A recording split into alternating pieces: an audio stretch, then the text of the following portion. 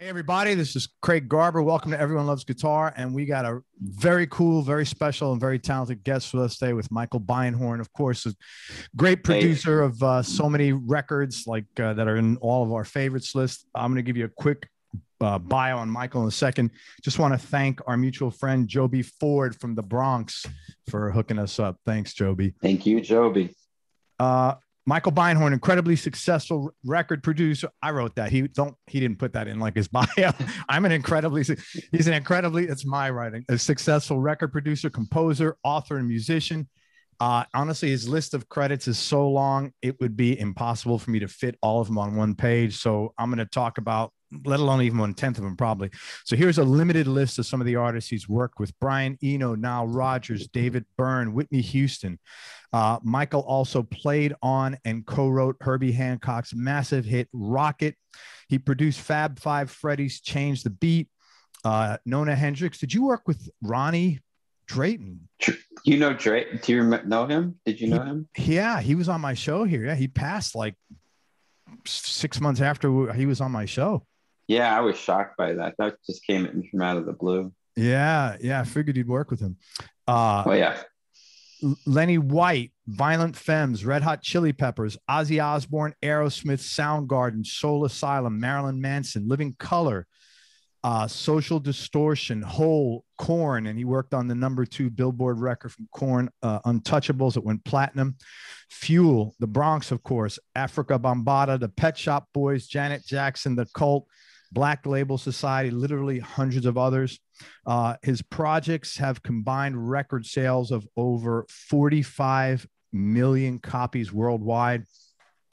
And he's the only record producer in history to have 2 separate recordings debut in the Billboard Top 10 in the same week. That was Marilyn Manson, Mechanical Animals at #1 and Hole's Celebrity Skin at #9. Over the last 20 years, Michael's focused on providing remote, cost-effective solutions for record production, pre-production, and artist development, and he's created the world's first fully remote production service. He's got a very cool book called Unlocking Creativity, where he discusses creative approaches to record production, and the book also applies to really systematized processes in other areas outside of music, and he's actually doing work in them, and we'll talk about that as well.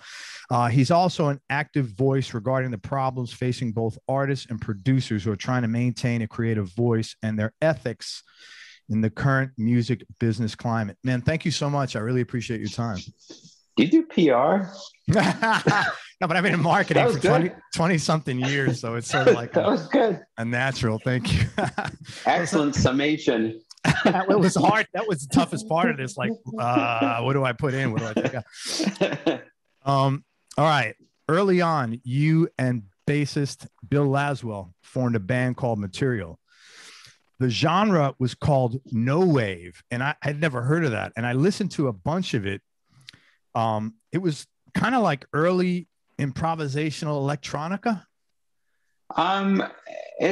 I guess no wave is sort of like it was a category that was attached to it. Like I never thought that we were a no wave band per se. Right. Like, no wave is bands like Eight Eyed Spy and James White and the Contortions, and they were a little noisier than we were. Yeah. Like what we did was kind of it was a combination of like avant-garde jazz and funk and some electronics thrown in. Like it was sort of it was an interesting blend of elements. Yes.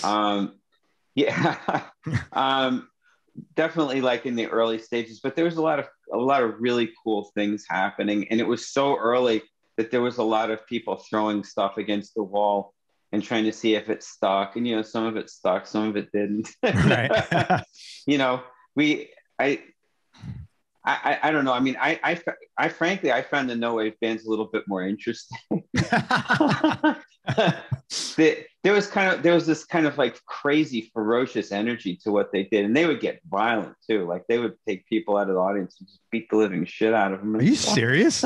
Well, some would. A lot of them just kind of had like an attitude of like, "Don't get near me," Wow.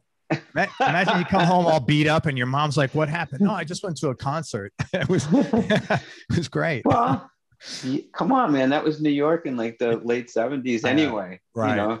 You could Right. walk into a club like CBGB's or something like that. You don't know what's going to happen. Yeah, that's very true. Yeah. Before we get into a bunch of the cool projects you've worked on, I just want to talk a little bit about your early years. We talked, you grew up in the city. That's right. Yeah. Whereabouts? I grew up in Forest Hills, Queens. Oh, cool, man. Yeah. Yeah, that's right. Spent a good part of my life there, and then discovered Manhattan, and that was it. Yeah, same thing happened to me, man. Bye bye, Queens. Where are you Yeah, from? I'm from the Bronx. Oh, okay. So it was the same thing. I'd be in the city on the weekends, just hop on. Yeah. But I had to take a bus to the train. That was a pain in the ass, but it was, what am I going to do? The Bronx is pretty miserable in the 70s, especially. Oh yeah. Oh yeah. Did you ever, were you always going to be involved with music as a career, or did you consider doing something else at one point? Uh, well, early on, I was an illustrator. Like I just got into drawing, and academics was never my strong suit. So it wasn't the kind of thing where I had much opportunity or choice in that department. I left high school with a GED. And initially, my thought was, excuse me, I'm going to get into illustration. Like the thing that I wanted to do, interestingly enough, was medical illustration, which is kind of an arcane. Yeah, I was going to ask. Yeah, what is that, man? I didn't even know what that was. Anatomical illustration. I mean, the people, you can find books on it now, and some of the people who did it, it's really treated more like artwork. But as far as I think a serious way to analyze what's going on in the body with computer graphics, you're so far ahead of that. So you don't even need like a drawn visual representation. So yeah, serious arcana, but that's kind of what I was drawn to, which is, I think that kind of gives you some insight into my character. That I'm like a kid that's interested in medical illustration. This is definitely someone who's a little bit off the beaten path. Yeah, but that's the other thing that surprised me is, early on we talked, I think I said to you something like, you're super intelligent. I have to really be on my toes when I'm talking to you. And then you're telling me you left high school with a GED. So you've obviously self-educated yourself tremendously through reading and whatever else you've used over the years. Yeah, I think it's what people call an idiot savant, with the emphasis on idiot, I think. No, but you obviously you weren't school wasn't your thing, that structure, but the pursuit of learning and curiosity obviously was in your makeup. Yeah, and it still is. There's a lot out there that, come on. I mean, who's gonna ever know even a fraction of all the world's knowledge? It's not possible. Yeah, so experience and do everything that you can while you're alive to just experience, to just see it. It's incredible. So I found myself interested in things that other people just weren't interested in. Right. So how did you jump from drawing and medical illustration to music? Was your family musical, your parents musical, or? My folks really love music. My mom was a singer and a pianist, and she still is from time to time. Yeah, and I was exposed to music from a really young age, so I listened to a lot. It wasn't a very large variety because my folks were kind of orthodox as to what they would allow in the house. They weren't into any kind of poppy, rock and roll type stuff. I mean, the Beatles were definitely yeah, sure, but just about anything else. My mom hated the Rolling Stones for some reason. I cannot figure out why. So stuff like that was, couldn't listen to it. So that all came later on. But my grandparents had a record by Walter Carlos, who's now Wendy, called Switched on Bach. Okay. And when I heard that and saw the cover, I was like, what in the holy hell is this? It just blew my mind, because that was the first time I was exposed to the Moog synthesizer. Oh, okay. Yeah. And it's obviously on the cover with someone who's dressed up like Bach. And, I saw this thing and I was like, how are they doing that? Like the idea of sonics and sounds was fascinating to me. This is what I loved. And in some ways, neck and neck with music itself, but the idea of sound creation and things like that. So my obsession from that point forward was to own a synthesizer and to play with it. Okay. So eventually the interest ran neck and neck. Obviously, you need to have a lot more resources when you're little to get a synthesizer to get like a pad and, and a pencil and do a drawing. So yeah, the means eventually came my way to actually purchase a little synthesizer, and it just changed my life completely. That was it. Okay. Now the dime just dropped on all the work you did in Material. Yeah. Yeah. Now it makes sense. Okay. What was your childhood like? Normal, pretty much, or weird, or New York City regular? Pretty weird. All right. It's up to you if you want to elaborate on that. Like the normal sort of like 60s dysfunctional upbringing. Yeah. Okay. Which hasn't changed. No. No, I suppose not. No, it was one of those type things, but it's interesting because I think those kinds of upbringings are they're strangely helpful in some respects if it's the right kind of wrong, if that makes any sense. Because it really calcified. I'm sorry, I was just going to add in, if you have that personality that can weather that and look beyond it. Yes, I agree with you 100%. Yeah, it calcified everything that was in me. Like I think I became so, I don't know, set in the path that I was on, that it was like, okay, if I'm gonna get that kind of like pushback from my family, then I'm sticking with this for sure. Right. And you're talking about someone who's very young, kind of being like, that's it, that's what I'm doing, forget it. Right. So that forged your path, turned what do you call it? What is it? Rock into diamond in that direction. Well said. Okay. All right. Now I want to just start talking about some of the stuff you've done, again, sort of chronologically. You produced, co-wrote, and played on Rockit, which was Herbie Hancock's massive hit. How the hell did you move from being a band member playing totally non-mainstream stuff, really esoteric stuff, and doing production work and Material, to doing production, writing, and playing with Herbie Hancock? Do you want the long answer? Do you want the longer answer? The long one. Well, the thing is that like I discovered something very interesting. Like, and if you're fortunate enough to get, I guess, die stamped into what it is that you've been sort of like put here for. Right. And I apologize for getting somewhat spiritual. No, please do, because I'm super interested in like how people think about that, because I think you're right. When you're doing what you're supposed to be doing, it works. This is it.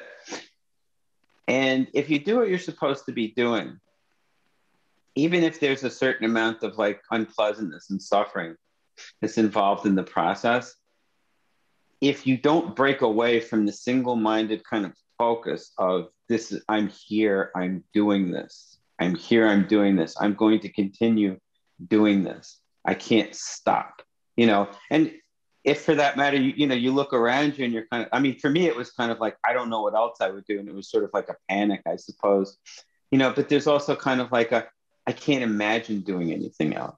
I wouldn't want to do anything else. Like, I wasn't made to do anything else, sure.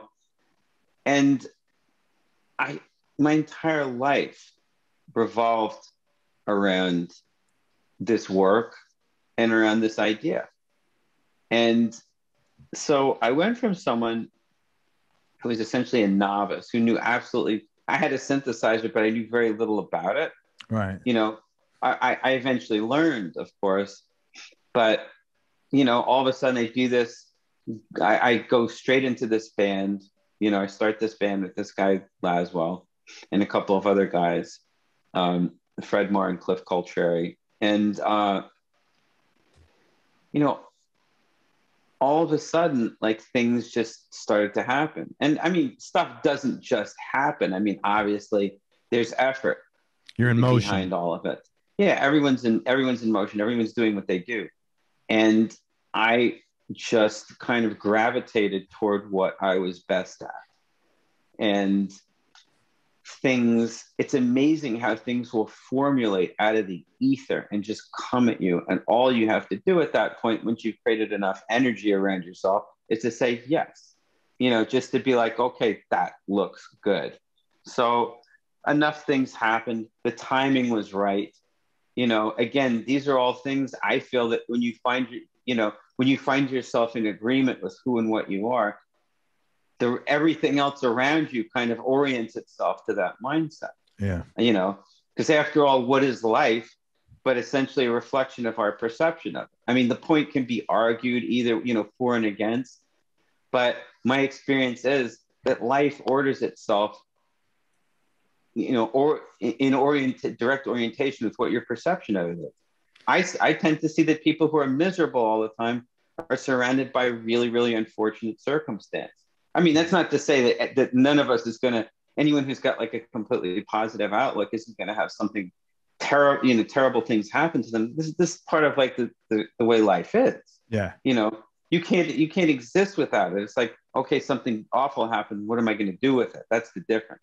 Right. You know, and for that matter, if you're going to take it a step further, how can I learn from this? What can I do? What can I gain from this to make me a better person and to be even better at what it is that I do, and hopefully be better in the world with other people? I'm so with you on everything you just said. In fact, I go one step further. Other thing I try to do is say, what was my responsibility in this? Because sometimes the universe just gives you some shit. And it's like, absolutely. But I'm always like, what did I do? Because I don't want to fucking do it again. Well, but also having that kind of mindset. Yes, I agree with you 100%. Is to learn, you know. Yeah. And to recognize what it's not only what I did, because that can also, you know, if you're only going to go so far with it, you're going to examine the superficial aspects of what it was that you did. But what motivated you to do what you did? You know, that's where yeah, man. Oh, this is great. We're 15 minutes into this and we're fucking way down into this is great, man. No, I agree with you. About. Yeah, I agree. That's what life's about. Yeah. The thing is that when you get to that point, then you start to go into like the real ugly stuff inside of yourself. You know, that you're willing to kind of look far beyond like I shouldn't do this again, to kind of like, all right, we're going to go on a journey now. We're going deep inside. I may not like what I see. In fact, I know I probably won't, but it's like, it's there and we got to look at it. I'm so with you. Yeah, man. I really, really believe in that. Yeah. But that's also a beautiful part of life. I mean, that's a great thing, you know?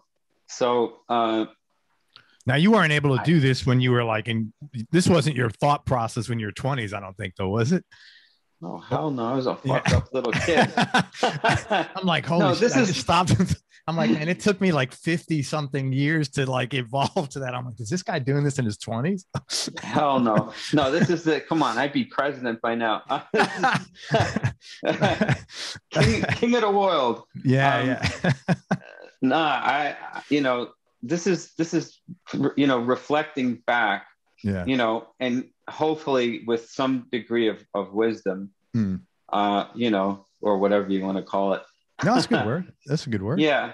But like things just happen. Yeah. You know, things just happen. We were doing the right thing in the right place at the right time, you know, totally. And we got noticed. You know, we were making records. People heard our records. People who heard our records, some of them played on some of our records. Some of them, like Nona, asked us to produce her record. You know, Herbie had come to Bill Laswell and our drummer Fred Moore to ask them to play on a solo record that he was working on, and that never materialized. Pardon the pun. And it kind of totally accidental. That evaporated and dematerialized. And so we kind of forgot about it.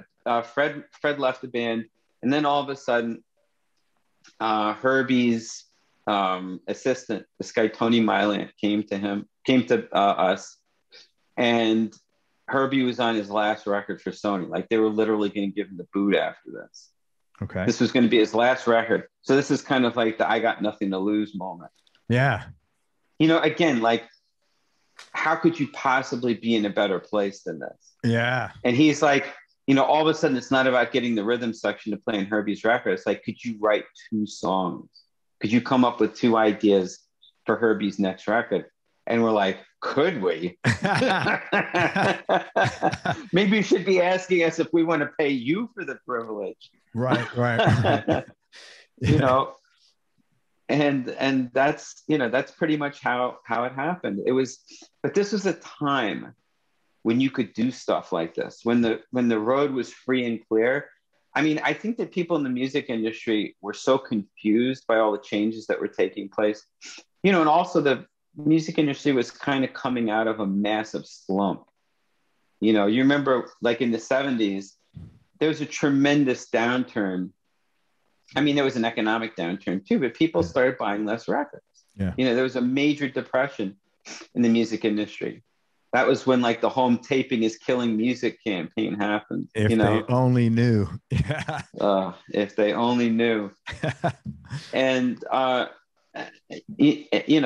CDs kind of like start to kick income back up again.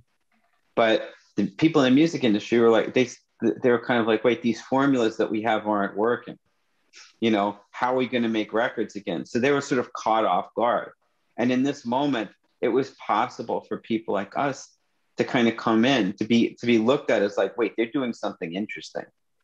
Because at that point, doing something interesting was sort of like on a par with doing something that makes a lot of money, which is crazy to think about it, right? But because of that, people took us seriously. Like, now it would be a whole different thing. We'd be languishing in like in a squat someplace, no electricity, making music with like cardboard boxes and wood.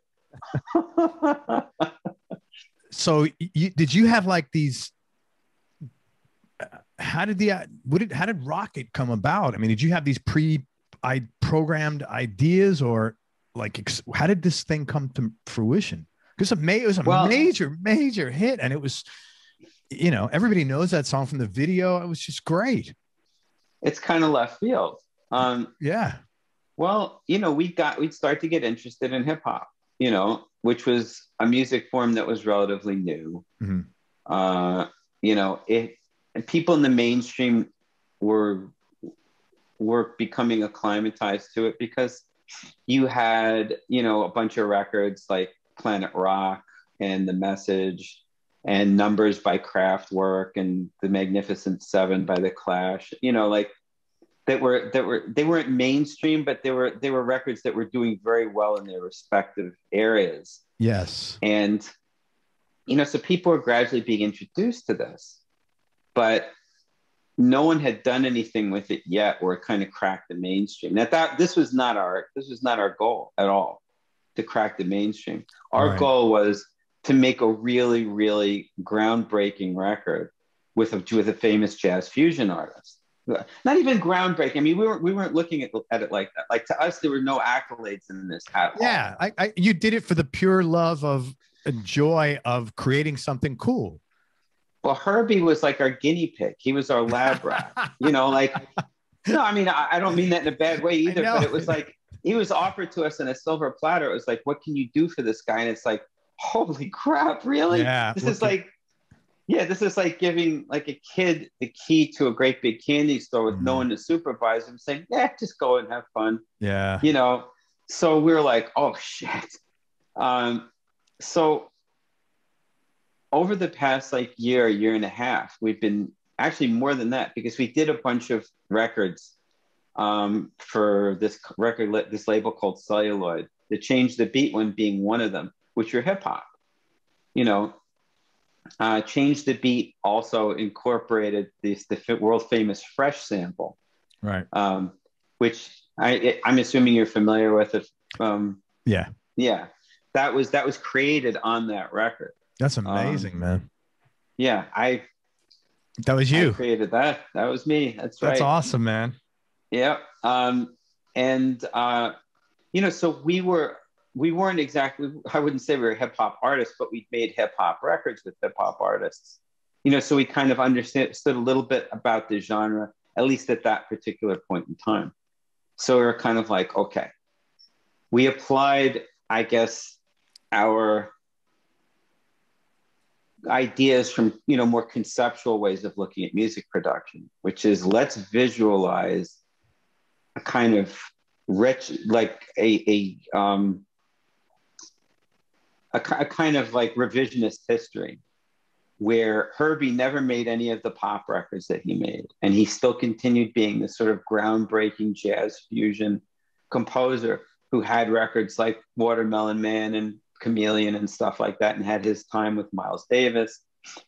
So if he stayed on that same trajectory, what would happen? What would he do if he heard hip hop music? If these two paths intersected like that, what would happen? I mean, because this is a guy in his experimental state as a jazz fusion artist who's just looking for new things to try. He was one of the first jazz performers who embraced electronics and synthesizers. I mean, one of the greatest thrills I ever got when I was younger was seeing a performance of him performing with Headhunters on PBS. And Channel he's got 13. this great big, yeah, he's got the, right, exactly. Channel 13. Yeah, Masterpiece Theater. Right? So he's playing on stage with this ARP 2600, which was like, for me, that was like, oh, I want one, But he's on stage with this jazz fusion band playing this instrument. I'm like, oh, nowadays you see something like that and it's like, oh, wow, back then, so cool, but this is, in the moment when I saw it, that was like a moment, like modern times, contemporary, fresh. Like there's Herbie Hancock, with these guys, these enormous afros, playing this, with the percussion, playing these like funk grooves, and he's got this synthesizer. Like that just fucked me up. Right. And this is this, so we're envisioning the same guy now. What's he doing? What's he thinking? What's he coming up with? How's he being inspired when he meets hip hop? Right. Wow. So you actually thought you had that's a lot of, that's very deliberate. It was not random. I mean, you had a path in mind to set off on. It wasn't random at all. Yeah. That's one of the things that made it so fun, because if you have an ethos, some kind of credo to work, some kind of set of rules, or, I guess, manifesto, whatever, at least for the project to work from, you can visualize what it is that you're trying to create. You can see it in your mind's eye. You can hear it almost what it sounds like, and electro hip hop was very, very popular at that point because of Planet Rock. And of course, Planet Rock comes from Kraftwerk, so we can see like the historic kind of path that's been set.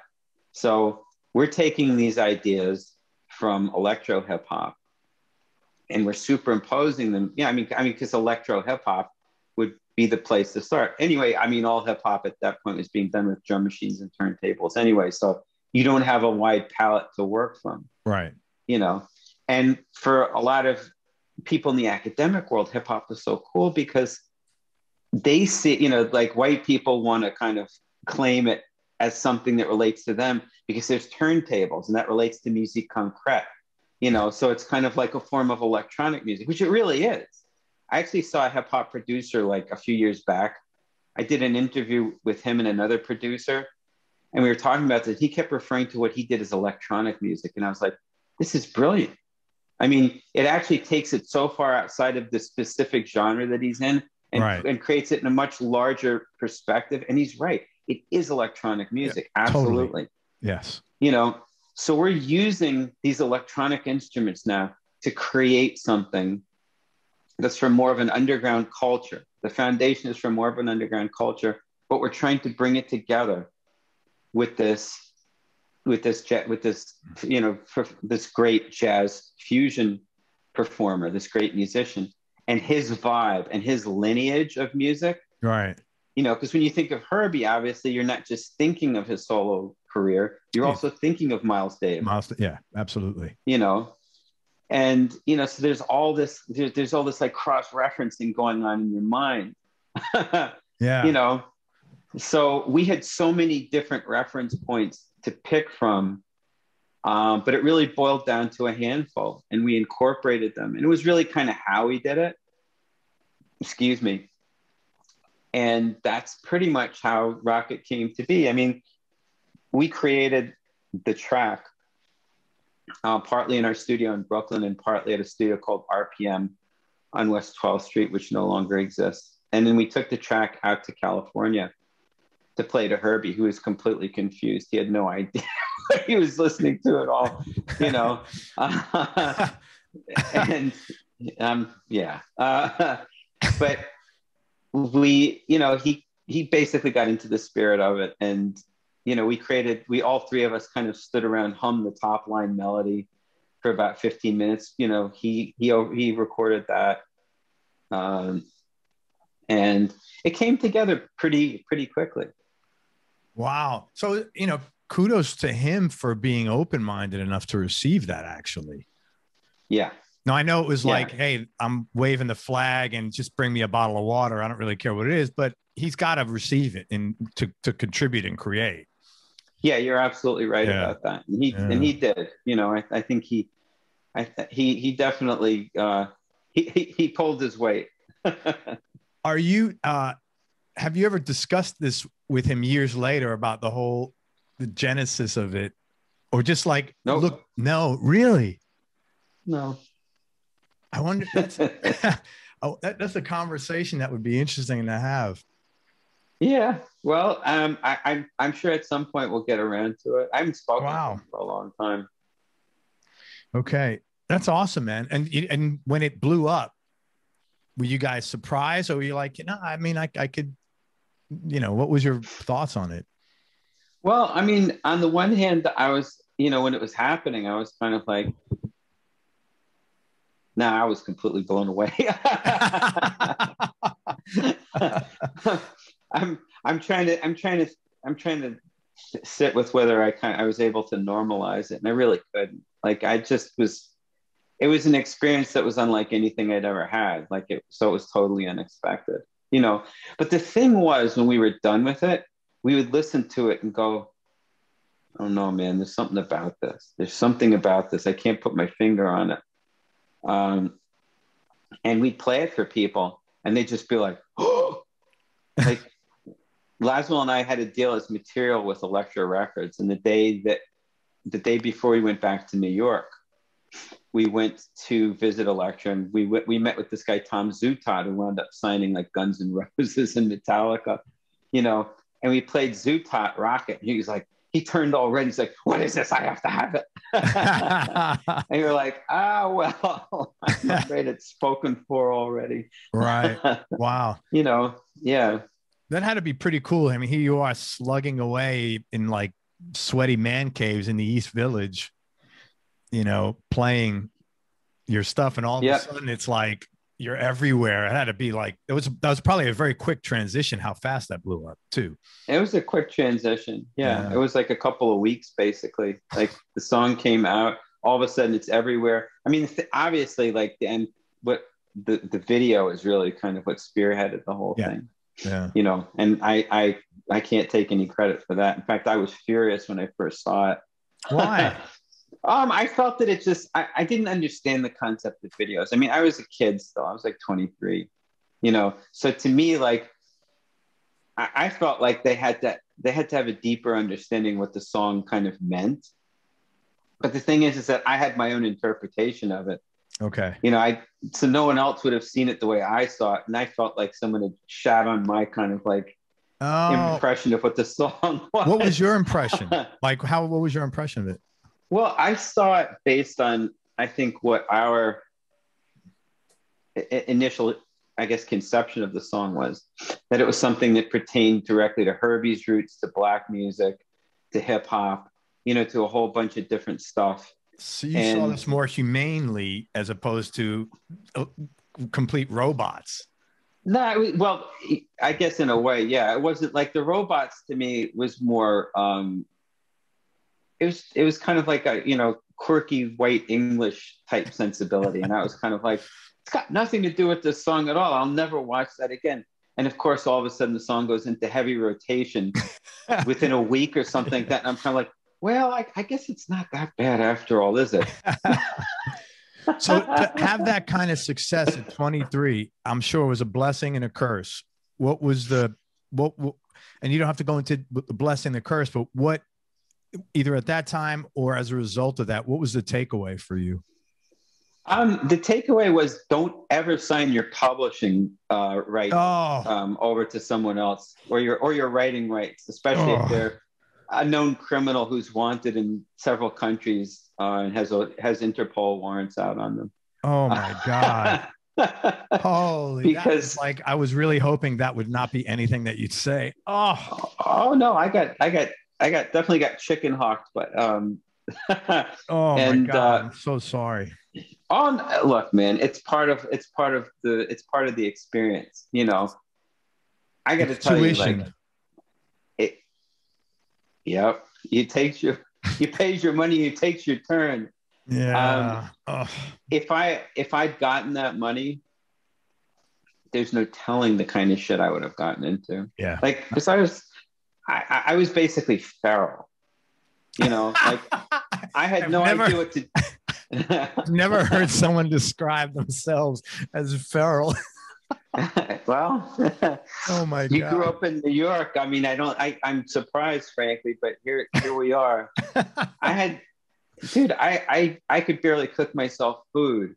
You know, I didn't know how to take care of money. If I'd started seeing checks for, like, you know, a couple $100,000, I would have gone crazy. As was the first BMI check I ever saw was $80,000. Right. I'm 23 years old, getting an $80,000 check in 1984. Oh my God! What do you do with $80,000 when you're 23 years old and you don't know you don't even understand what money is, except like, I gotta eat. What did you do? Expensive car? It was gone. I mean, yeah. I don't even remember, like, just all kinds of like useless, you know, whatever. Let me invite a bunch of girls over to get high with me, kind of stuff, you know. Yeah. That's what you do when you're 23. Yeah, exactly. Yeah. You know, and it was just, you know, I wasn't the person to get the money anyway. Yeah. You know, so it's like, it's fine that it went. You know, I mean, it isn't fine. It is what it is. Right. But I get what you're saying. It might have been a blessing in disguise, is what you're saying. I think it was. Yeah, I think it was, and it was part of the learning. The best thing about it, though, is that it makes a really good story. Yeah, but it's so it makes sad a really to hear good this story. You know. You know what? It was devastating when I was younger. Yeah. It's not devastating now. I hope that it can be a cautionary tale for other people. Sure. As much as anything. But it's an amazing story, and it kind of like creates an interesting backdrop to what was going on at that point in time. Yeah. But yeah, you know, like that happened. And, you know, I mean, after that, it got really squirrely being in material, you know, so that was a whole other thing. It was a very interesting time. So I gained a lot and I lost a lot, you know. But what I did gain in terms of experience helped push me on to the next place. You know, if all this stuff hadn't happened, I would never, ever have gone on to do the rest of the work that I did. Just wouldn't have happened. What made you move to LA? Initially, because I lived there twice. I moved there the first time because I was working with the Red Hot Chili Peppers, and I'd been there for like months at that point, and I was like, I'm just gonna move out here. New York didn't really have anything for me at that point. It just wasn't a good place for a person in my position to be, I felt. So I left, and then I came back. And the second, what made you come back?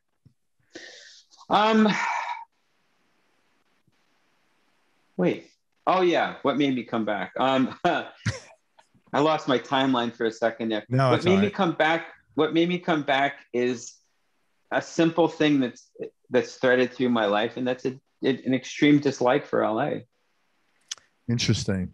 Yeah, I was going to ask you because culturally, I mean, it's just the West Coast and East Coast. It's just a different vibe. I mean, completely. I mean, I've met so many nice people out in LA, but like they're not East Coast people. It's really different. And I'm not saying we're better than them, but it's just, if you were born and bred in New York City. Oh, you can say it. You can say it. No, but if you're born and bred in New York City, like for me, I always find when I'm talking to other guys like that, there's just an already established. Yeah, there's a kinship. Yeah, kinship, especially like around the same age. Like you just said, fucking New York in the 70s, man. If you got home at night, you won. Yeah. Oh, yeah. I mean, that's plain and simple, between the guys playing 3-card Monte and cocaine and crack and not crack. It was later, but it was a fucking dangerous place. Yes. Sorry, man. I didn't want to go off on a New York. No. It's fine. It's fine. And you're 100%. We both lived it. Yeah. But no, I Los Angeles is, I don't know why I'm holding back here. Los Angeles sucks. It's a terrible place. I don't like it. I've never liked it. I never will like it. Like, I'm so happy not to be there. I think Los Angeles is one of the, if you're in music and recording, at least in my experience, it's one of the best places in the world to be. Yeah. If you're living there, it's one of the worst places in the world to be. Yeah. I think only the promise of ridiculous amounts of money would get me to move back there. Yeah. Actually, not even then, because the air quality is so bad that I know I'd be poisoning myself and my family. Yeah. So nah, can't do it. And the second time you moved out there was, I'm assuming, to work again, because you had so much opportunity going on. It was a combination of that, and my ex-wife at the time was moving there with my kid. So yeah, I was just like, well, I have to be near her. So, meening my kids. So, yeah, of course, I went back to Los Angeles and kind of braved it for many years, and just I think the end of 2019. There was something about it where I was just like, we got to get out of here. Something feels not right, and something bad's going to happen. And you were right. Good timing. Very good timing was good. Yep. Holy smokes. That's right.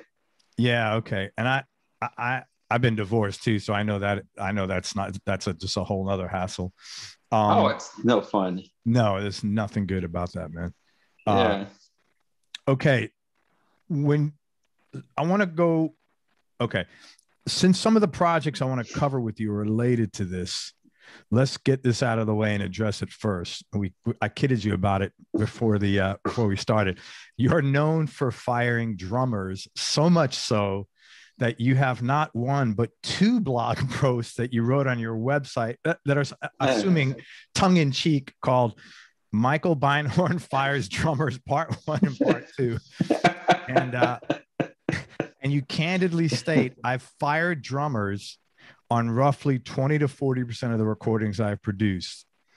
And you also candidly state, one of the responsibilities a record producer has is to fire people at any level when they're not performing well enough.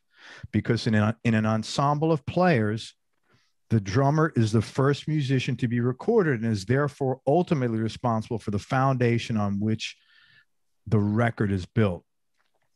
Now, it was interesting. Some of the comments that people responded with there were pretty inane.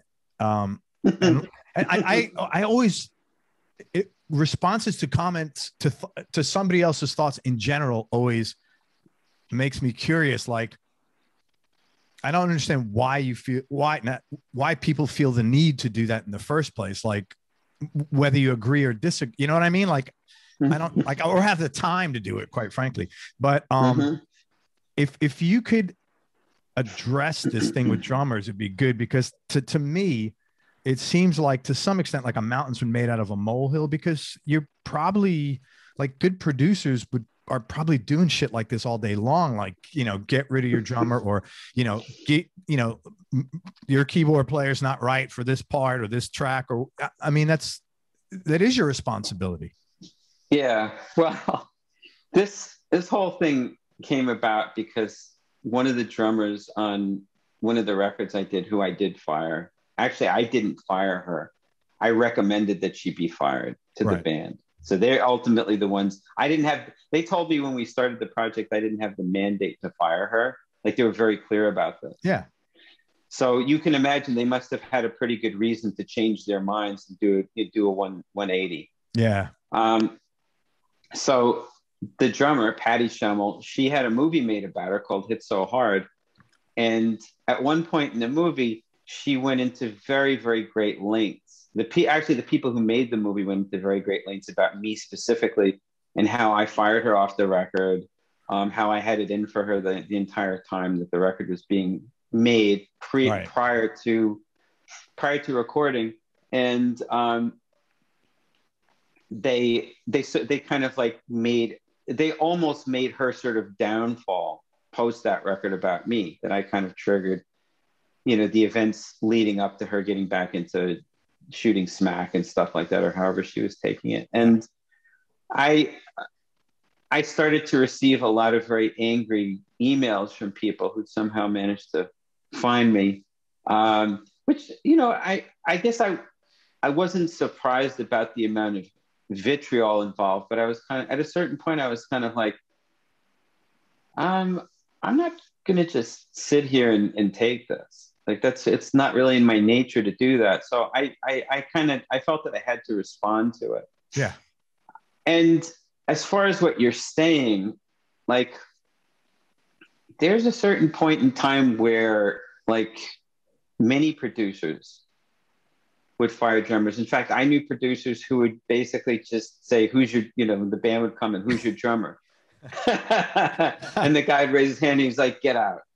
But you know what? If you're a consultant with a Fortune 500 company and you come in there, oftentimes the recommendation is you need to get rid of your CFO. You need to get rid of your controller. You need to get rid of your head of audit, internal audit. It's kind of like, it seems kind of like the same thing. Well, in many respects it is, especially if that CFO isn't doing their job to the best. But in some cases, some producers just like using their own guy. Like, I got my drummer, I work with him. He's going to be playing drums on this record. If you don't like that, you can get someone else to produce your record. Right. You know, my attitude was more like, let's see what the drummer can do. You know, if the drummer is capable, like, I don't want to break up someone's band. So if the drummer can play on their record, they should be playing on their record. Right. But if they can't lay down the groove, if they can't play properly, or if they're going to forget parts when they're in the middle of a take, we may have a problem. Yeah. You know, which is what happened on that particular recording. But yeah, I mean, it's interesting because I've worked with some drummers who are exceptional. It's funny because this one drummer I worked with, Dean Castronova, who actually wound up playing on the whole record the first time we worked together, he wasn't in the right headspace. And we had to work together to figure out, like, what was going to get him to where he needed to be. And, you know, I just gradually started eliminating people from the room. Like, you know, people it was an Ozzy Osbourne record. Yeah. And I think actually it started with Ozzy. I just said, Ozzy, I think you have to go home because Dean can't play with you around. He was more than happy to go, you know, and it was just kind of getting into an atmosphere where the drummer could actually do his best work. And once the field was clear for him, he just threw it down and everyone was like, oh my God, those are the best drum tracks I've ever heard. You know, but that's what you want. If I'm going to listen to it, if I'm going to listen to only a drummer playing, even though he's laying down a foundation for a song, no one's going to really be paying attention to this. I'd like it to be something where I can actually sit and listen to the drum track on its own and be like, oh shit, that's amazing. Yeah. You know, just someone laying a groove down. With band dynamics, you don't necessarily always have that. Right. Sometimes you have to work with, you know, what, you know, you have to make the best out of what you've been given, your lot, so to speak. Right. So, and, you know, as a producer, my feeling is I have to accept that. But there's just also a certain, there's got to be kind of like a boundary that you don't want to cross. Once the boundary's been breached, you kind of have to look at the drummer and go like, am I keeping you here because you serve a valuable function, because you're serving this project and you're serving your bandmates and the songs, or am I keeping you here to spare your feelings, you know, and right. keep you from getting upset? Because I have to tell you that anyone who hears this record isn't going to give a solitary fuck about your feelings or about the fact that I tried to keep you from being upset and make you feel better. They're going to want to hear like a good song, and they're going to want to hear someone who's able to lay the foundation down. And if you can't do that, I think it's time that you pack your bags and go. Right. And I'm assuming you gave you spent a lot of time working with Dean on the Ozzy record to figure out how you could optimize what he had to bring. I'm assuming that's what you do. I'm assuming that's your MO. You don't just go in right away and say, hey, you're done, get the fuck out. I'm sure you have a conversation. What's going, yeah, I mean, like that's, you know, people, how you do one thing is like how you do everything for the most part. Yep. You know, so, well, you know, on the whole record was different because that was the first time someone actually leveled a mandate at me, like, you can't fire her, you know? And I was like, okay, well, if I'm not able to fire her, which wasn't my, you know, first of all, it wasn't even my plan going in. It's like, I hadn't really thought about that, but thank you for telling me. Yeah. It's an odd request to make before you start a record. It's kind of like, do you know something I don't? Yeah. But what happened was, it's like, I was like, look, if this is how it's going to be, then I'm going to take every precaution to ensure that we get the best drum tracks possible. What's that precaution? You rehearse the shit out of the songs. You know, you make sure that the drummer is in fighting form and ready to throw down and do what they have to do. I'm presuming, of course, that the drummer is someone who is capable of doing this and who wants to. Once they get in the room, everything gets shut out, no distractions. They just boom, boom, boom, get it done. Even if technically they're not that good, they put the right amount of like emotion into it. And you can feel it. You can feel those things when you listen back to a track. Sure. Yeah. Those are things that I listen to. If I listen back to anyone's performance and I start to nod out, then I know something's That's wrong. That's not a good sign. No, this is the thing, actually. No, it's true, because because this job requires so much concentration. Yeah. You know, I find that if I'm locked into something, like if something distracts me, I start to get drowsy. This is just something I know about myself. Right. So when I'm listening to drum tracks, which on their own are pretty boring unless like the drummer has actually done a great job, I start to nod out. And if I'm nodding out, something's wrong. Okay. Yeah. You know, sure. And you know, I've heard interviews with guys like Jeff Beck and Warren Haynes that I could think of, two, of course, excellent musicians. And the first thing they'll say is, you got to have a drummer. That's if our drummer isn't good, we're fucked in any band. So, I mean, well, yeah, I mean, you got to know where the one is and you got to know where the backbeat is. That's it. If you know where the one and the backbeat are, you're fine.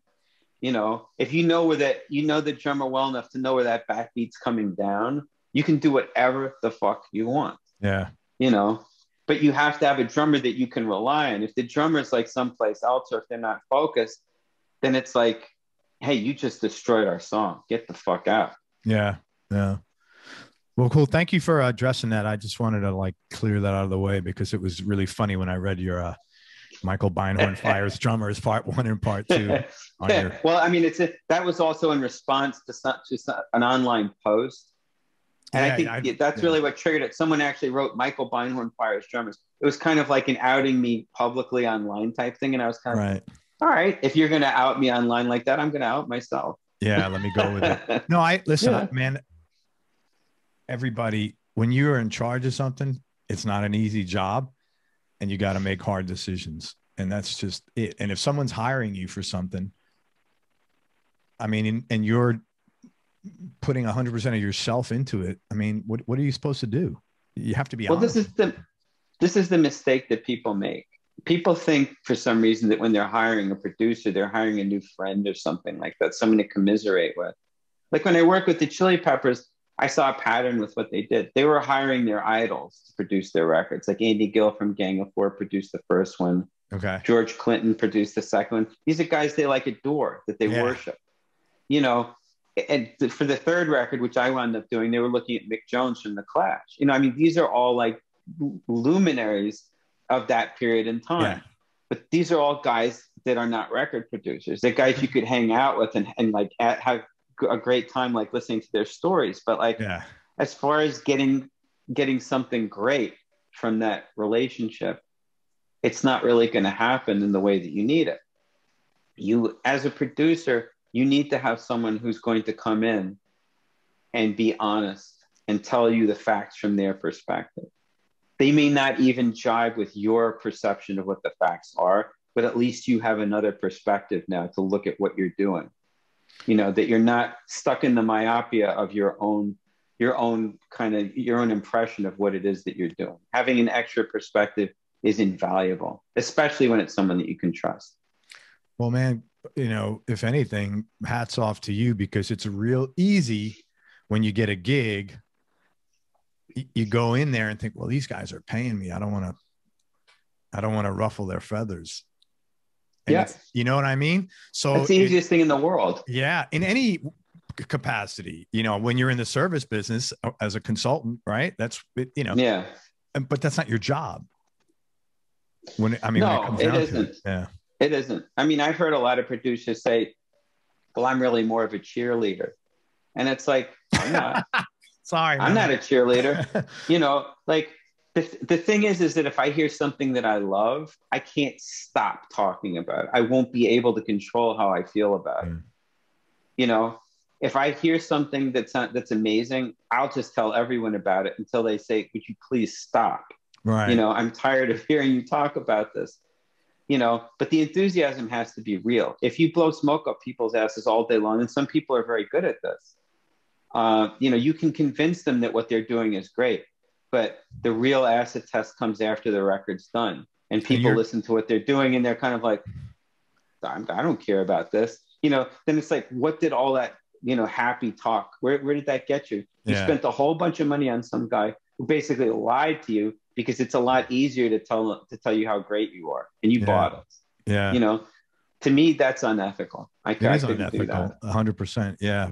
You're a cheerleader of their success, but that's mutually exclusive from, you got to do your job and get them there. Yes. Yeah. Yes. Totally, man. You know, I mean, my feeling is you have to prove yourself by getting into the trenches with an artist and saying, I will back you every step of the way. That's a lot different, but it's also a lot more valuable to an artist than saying, you're great, everything you do is wonderful. You know, I just love this, I love that. It's like, I don't love this, I don't love that, but I'm going to work with you to get it to a point where we both say, I love this. Yeah, man, it's like parenting. You see parents that are like, oh, you're wonderful, and the kid's not wonderful, man, and is a fuck up, and you need to tell him and do something and put some consequences in place.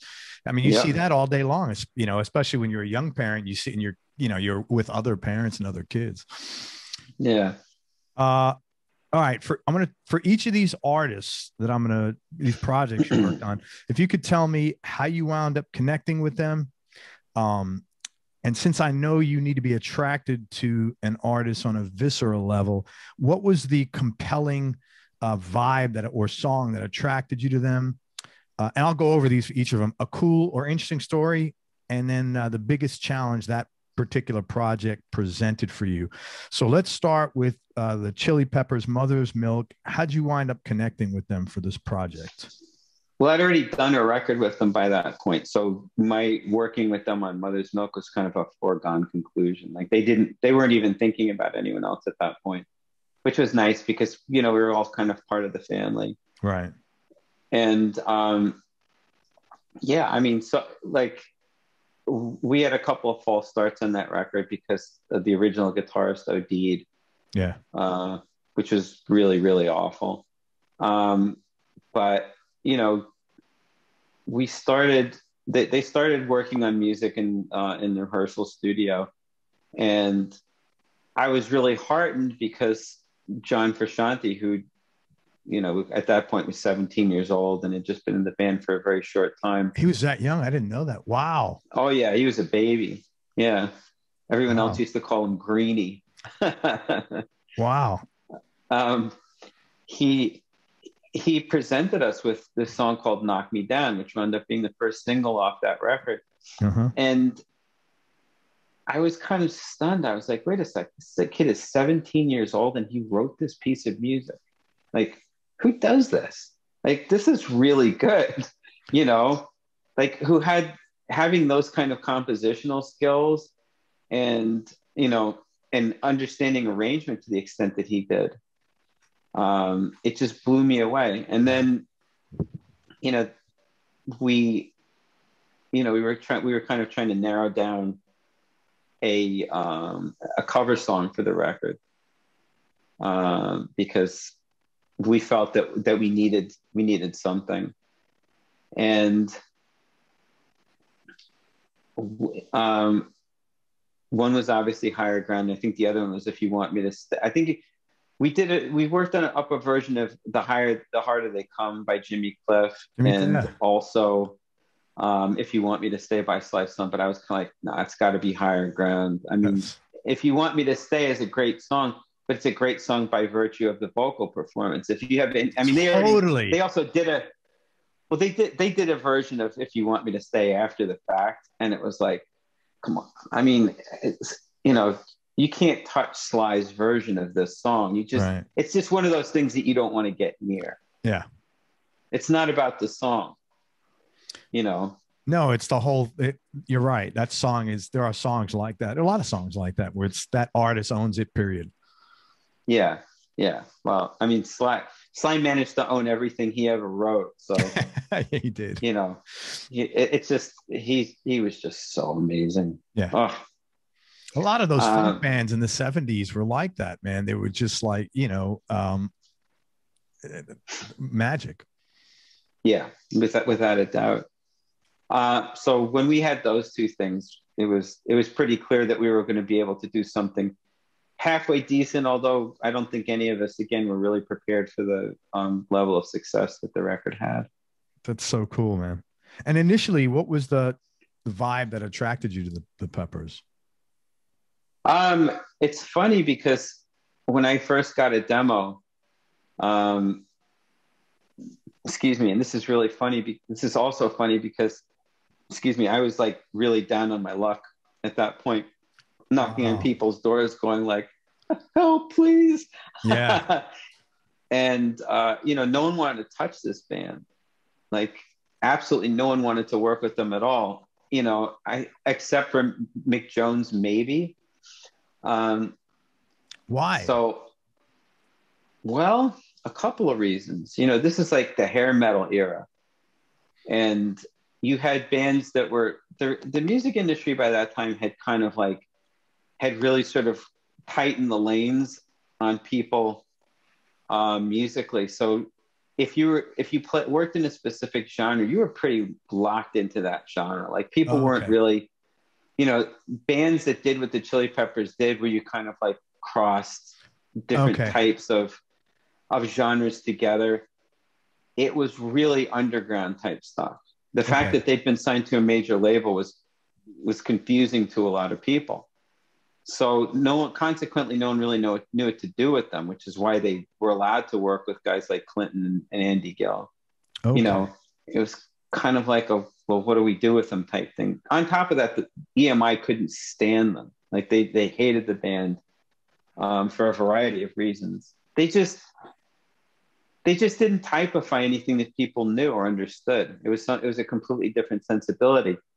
The music that I heard on the initial demo that I got was, I mean, it wasn't that great. Like the playing was really good, but the music itself wasn't that great. But what got to me after listening to it for a time or two, was there was something underneath. There was something that was lying below the surface. And I couldn't put my finger on what it was until I heard it a few more times and I realized it was their personalities. Like it was this combination of these guys together. And ultimately what they needed was the right framework to really magnify that. Like that's all their music really is. It's kind of a framework to magnify who they are as people. As much as or more so, I think, than any artist I've worked with. There's something about like the aggregate of them together. They're hungry, man. They've always come across as super hungry guys. You know, like you need someone to, go out and dig a trench 30 yards. Those are the guys you want doing it. Those are the guys you want to be in the foxhole with, sort of.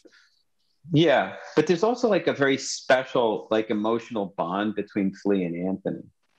And if the music, if the right songs are there to kind of like to bring that across, you just get hit with this, with that sensibility. And that's what was there from the very beginning. But the music that they'd done and the way that it was presented really didn't bring that across as well as it could have, And I was like, oh God, I mean, this is something that I can really sink my teeth into, to really help get these guys to a place where their vision is a little bit more brought into focus and a little bit more clear. And the record speaks for itself on that, man. It was a great album. And talk about think higher ground. I mean, and Knock Me Down. There's great songs on there, man. Yeah. Biggest challenge about that project? Well, there were a bunch actually. Flea and Anthony were kind of, I guess they were sort of on the outs at that point, so they weren't really coming down and listening to anything that we were doing. So it was down to me to kind of get the guitar tones for the record. Like I didn't have a whole lot of input from anybody, and I think John was more kind of like, do what you want, right? So when they came in and heard it, they're kind of like, they looked at me and they're like, hey, this sounds more like a metal record. And I was like, you weren't here. What was I supposed to do? Yeah. They weren't really, they didn't really seem fond of it and how it came out. So that was a little rough. Yeah. That's good. How do you, that's just part of the job when they don't, something that your client doesn't agree with you on. And I guess that's, yeah. It's like, well, at that, at the 11th hour, it's like, you should have been here. Right. Like, right. Yeah. I'm sorry, but like, this is the way it sounds. Mm-hmm. Hindsight 2020, that afterwards, did they come back and, hey man, it all worked? No.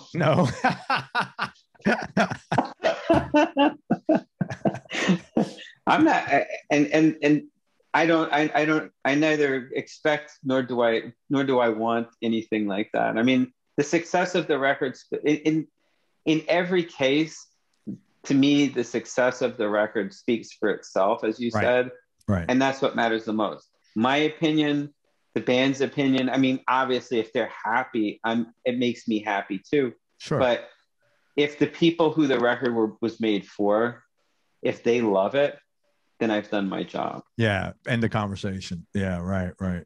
Yeah. So you said Flea and Anthony not getting along, and then the guitar tones. Yeah. Okay. Let's talk about Soul Asylum as another drummer casualty. The band was dropped from A&M because the 2 albums before Grave Dancers Union, what you worked on, sold really poorly. You come in, produce the record, replace their original drummer with Sterling Campbell, who was on here. Lovely, lovely guy. Yes, he is. He winds up becoming a full band member and then quits later on. But and the record goes triple platinum. I'm trying to see which one I want to. What do you think you brought to the table there that was different, that allowed this record to become so successful after, they were totally down in the dumps for 2 records? To be honest with you, I think that they needed encouragement.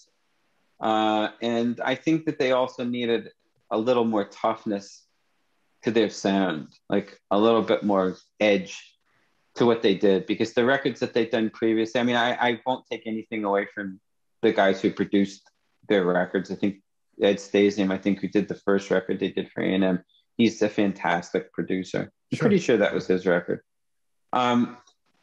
And, you know, I mean, Steve Jordan is great as well. But sonically, tonally, I didn't think that those records had the kind of impact that they needed to.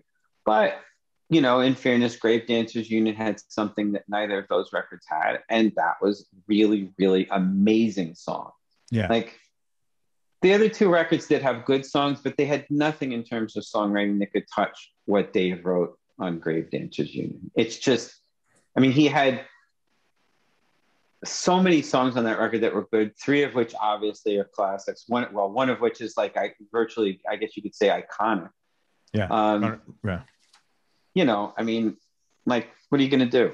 Yeah. So it was one of those projects too, where when I came upon it, I found out that there were about like 5 or 6 other guys that were in the running for it. And I just was scratching my head going, now, why isn't every record producer in creation scrambling over themselves to get to this? Because these songs are so good. They were amazing. You know, I still have that demo tape, actually. The first song on there was Runaway Train, you know. Which was, I mean, it's such a great song. It's more of an acoustic version, you know, but it's easy to spruce something like that up. Like, you can orchestrate a song like that very easily, you know. So I'm sitting there listening to it, like, how come no one can hear this song?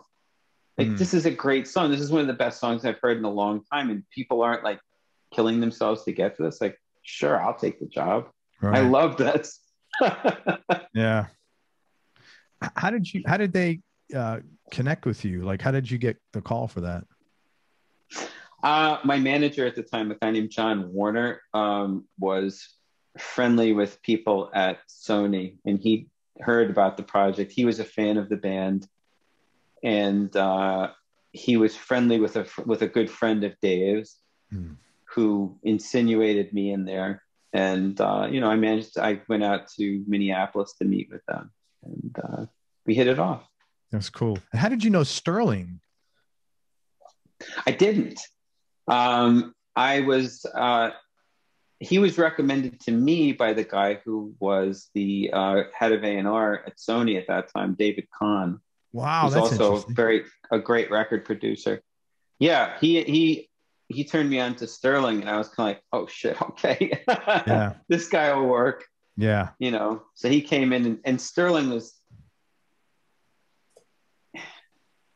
He was just so sure of himself. Like, it was a drag to watch Grant, who was the band's drummer, kind of run out of steam, which is pretty much what happened.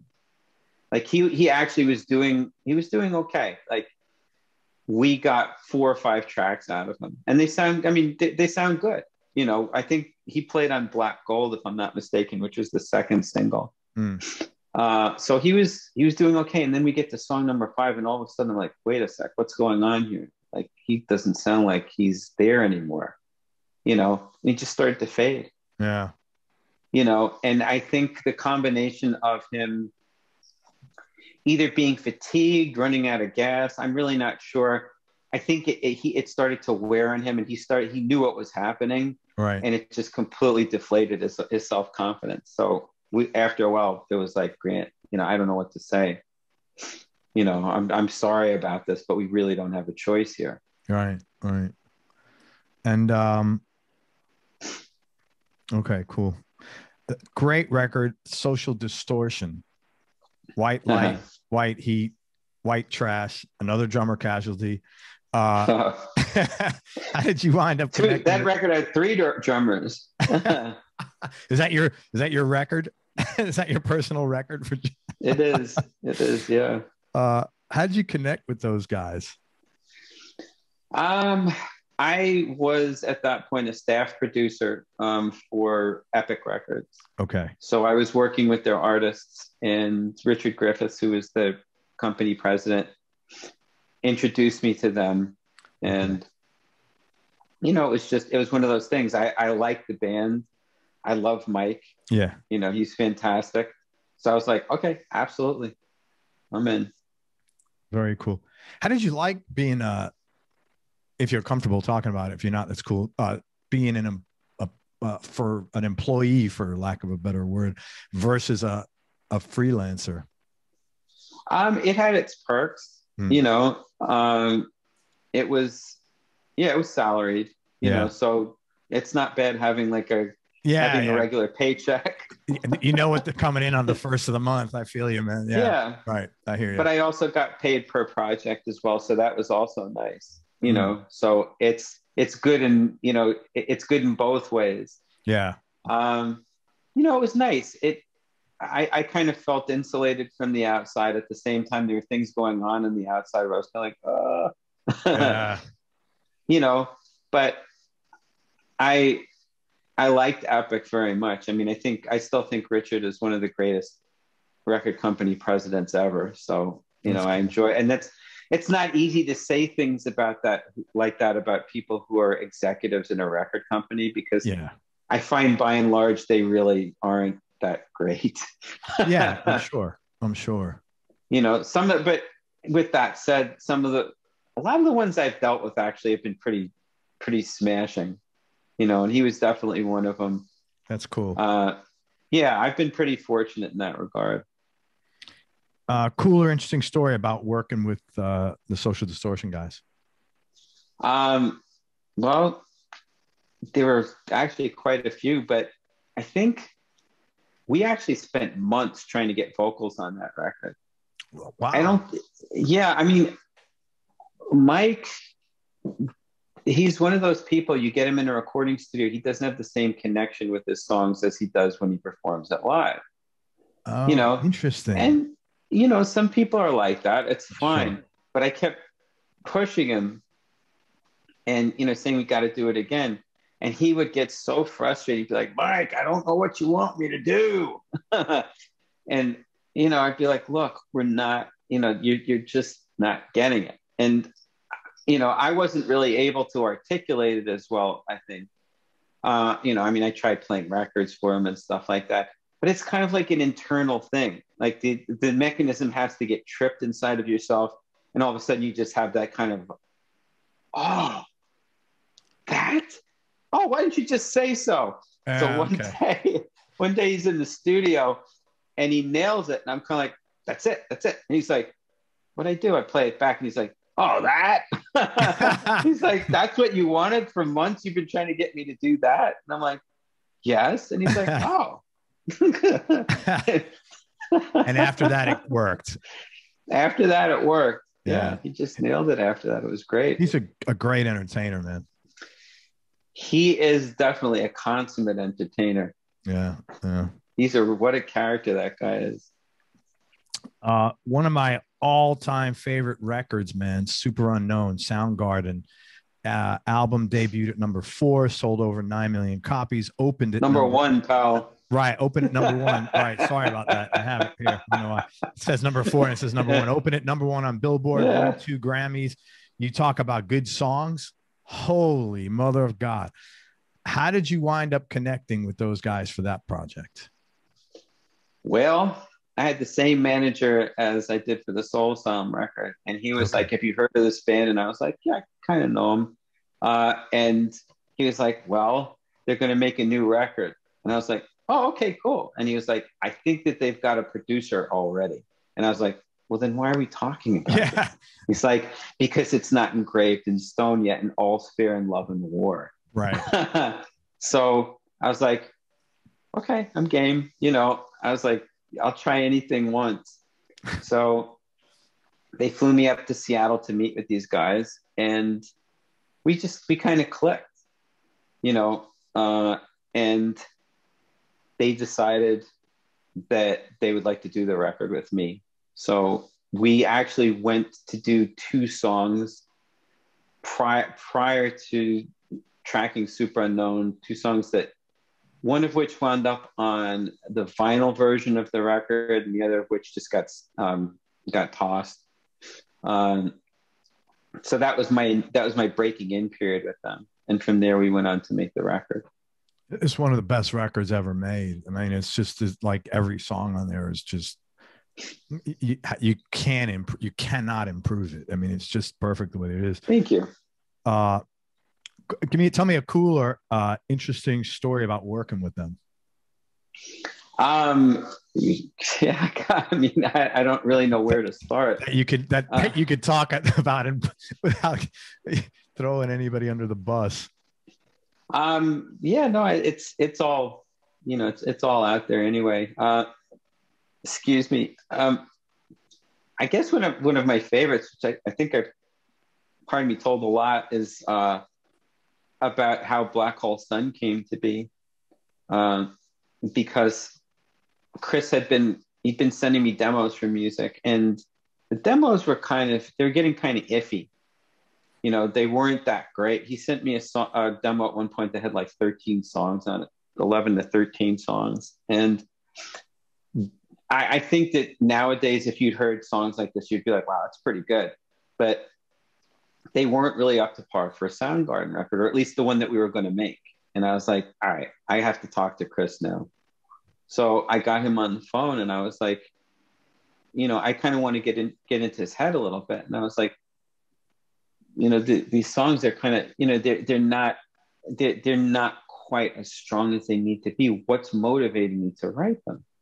And eventually he was able to identify that he was basically writing these songs for his fans, that he was trying to make stuff that he felt would appeal to Soundgarden fans. And I was like, why would you do that?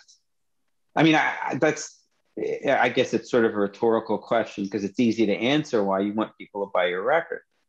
But the real thing is, like, the point that I was trying to make to him was, don't you think that people love you because of the songs that you've already written? You know, you don't have to try and write songs or rehash an idea a point that you've already made. Like, it's time to move on. You know, what's the sensibility of Soundgarden right now? Who are you? That's what people want to know. They're not interested in stuff that you've you've already done. So we made it past that point, and I was like, all right, so what kind of music do you like? You know, what really inspires you and turns you on? He's like, the Beatles and Cream. And I was like, okay, write a song that sounds like the Beatles and Cream.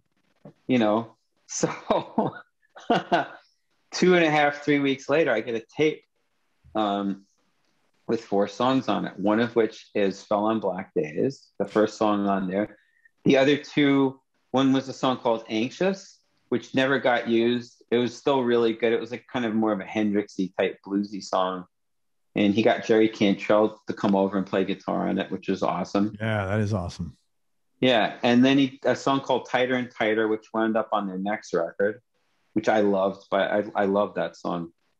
And the last song was Black Hole Sun. And the moment I heard it, I was like, what in the holy hell is this?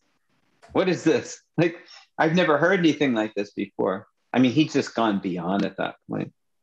And I played it like 15 times and called him up, and I was like, you're a goddamn genius. We're going to make a record. Wow. Yeah. Wow, man. I got goosebumps. That's a really cool story. It is. Couple of questions. That has got to be a tough thing for an artist where they're at, you know, they've achieved a certain level of success and they want to keep making music they like, but now they have this real or perceived obligatory responsibility to satisfy a population of fans. And it's got to be a tough thing for them to sit and not think about, you know, that perceived obligatory obligation. It's a mental battle that's, I guess, reinforced by people in the music industry who don't actually understand what it takes to be an artist. Right. And that you kind of, the reality of being an artist and working with artists is that you have to accept who they are first and foremost. And that means warts and all. And if they should change and do something different than what it is that you signed them for, you just kind of have to roll with it and be like, wow, you know, okay, this is fine. Like, no, David Bowie went through so many changes in Oh terms yeah, of, man. in terms of how he presented his music. I mean, he was always the same guy, but the presentation changed constantly. And Yes. he lost a lot of fans for it. I mean, he gained new ones, obviously, but people who appreciated him as an artist, though, stuck with him throughout his career because they're Right. like, I love David Bowie. I don't care about the genre that he's performing in. I love him, the artist. People in record companies don't always understand that. They don't go, an artist by his very nature, her very nature, they have to be allowed the space to change and do what it is that they want to do, or else I didn't really like them for them. I liked them for what I felt that they were bringing, what I felt that they were doing that was familiar to me, which means I prefer the genre of music that they're in as opposed to their personal artistry. You know, there's multiple levels to being an artist. I mean, one of the problems here is that you're also dealing with people who are highly sensitive.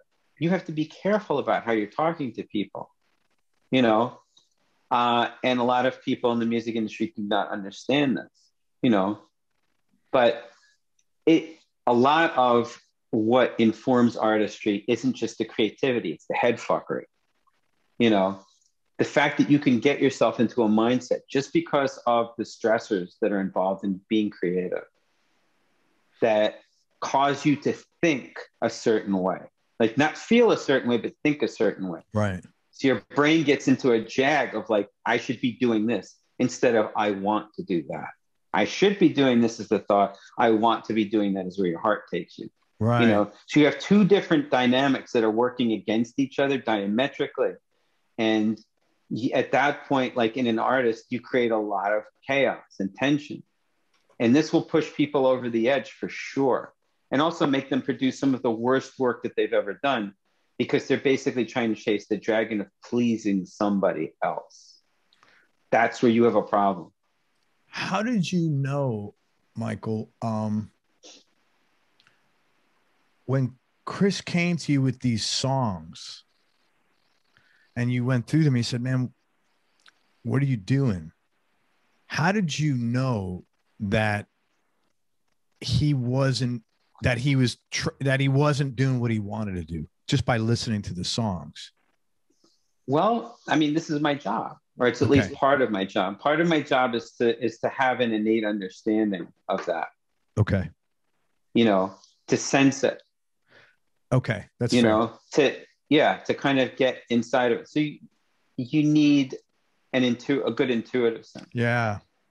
Which is part of what also which is part of what I impart to people, in training and stuff like that as well, like from the educational point of view. And it's something that I brought up in my book, to have a somatic awareness of what you're listening to listen to what your body is telling you. That's where your intuition comes from. That's how people are able to make decisions about something like that, something that someone else made where you weren't directly involved in the creation of it, but you can still get a sense about what it is because it hits something internal in you. It makes you feel a certain way. A feeling isn't just something that you're able to analyze and say, I feel this way. It's actually a physical sensation that begins in your body. Totally. This is where intuition comes from. This is how you're able to analyze whether you like something or whether you dislike something. To that extent, how important is it that you get to know your artist before you work with them? Because, you and I are getting intuition about each other. We've been on the phone 90 minutes. 8 minutes into this call, we didn't have that intuition. So it's developed. Is there like a certain amount of time you've got to spend, even if it's a couple of hours, but to get to hone into the vibes of who's this person? Look, if you're experienced with stuff like this, you can do something like that in about 5 minutes. Okay. I mean, if I'm around people enough, if I'm around enough people enough, I pick up on different vibes. I can read them really fast. Okay. But being able to hone that and turn it into something where, okay, I can get inside you. And by listening to your music, I understand from an emotional standpoint what it is that you're looking for and what it is that you actually need. That's a whole different thing. That takes time. That takes listening to a person's music.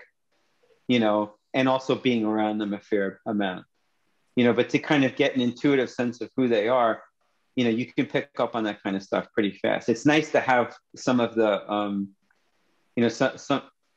some of the, areas in the painting, colored in for you Right. as you go. Right. Like, okay, they had a messed up childhood. That's why they're the way they are.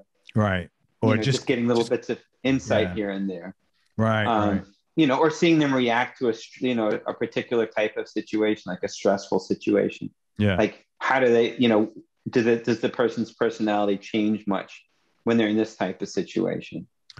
So you're constantly observing.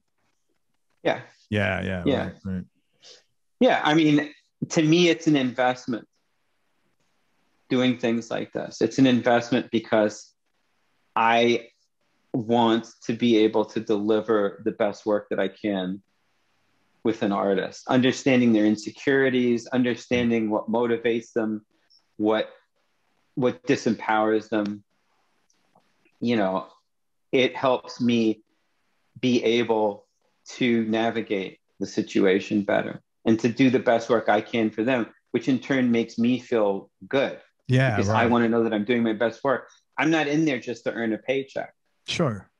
I'm not interested. I mean, I'm not interested in that. I like making money very, very much. It's wonderful. I got a family. I want to take care of them. Absolutely. I like to eat. I like having a roof over my head, right. all those things.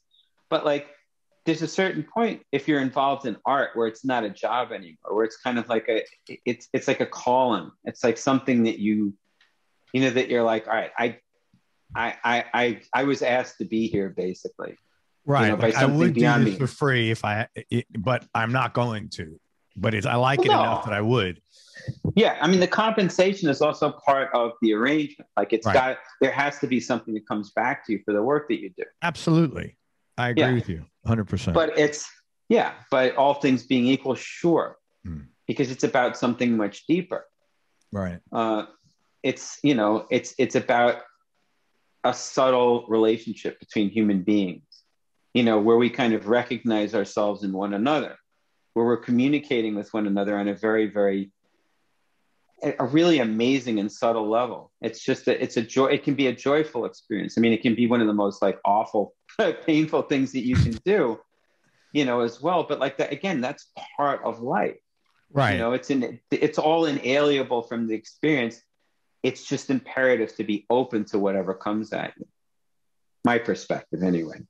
Thank you. I think it's a good one. Speaking of messed up childhoods, and I don't know if he's had one, but Ozzy Osbourne, Osmosis, the 95 record, that one debuted at number 4 and went platinum. How did you wind up connecting with Ozzy? Again, he was an epic artist. Okay. So Richard was like, would you like to work with this guy? And I was like, yeah, sure. I grew up listening to his Who records. the hell wouldn't want to work with Ozzy Osbourne? Yeah, man. All the great music he's made. I'm almost afraid to ask you to tell me a cool or interesting story about working with him. With him? Yeah. Well, specifically, I mean, he just detested being in the recording studio. Really? Yeah, he got very agitated being in recording studios. He would, and it was funny because like when he wasn't recording, I mean, he'd just sit around and tell stories. He was like, he could be a very amusing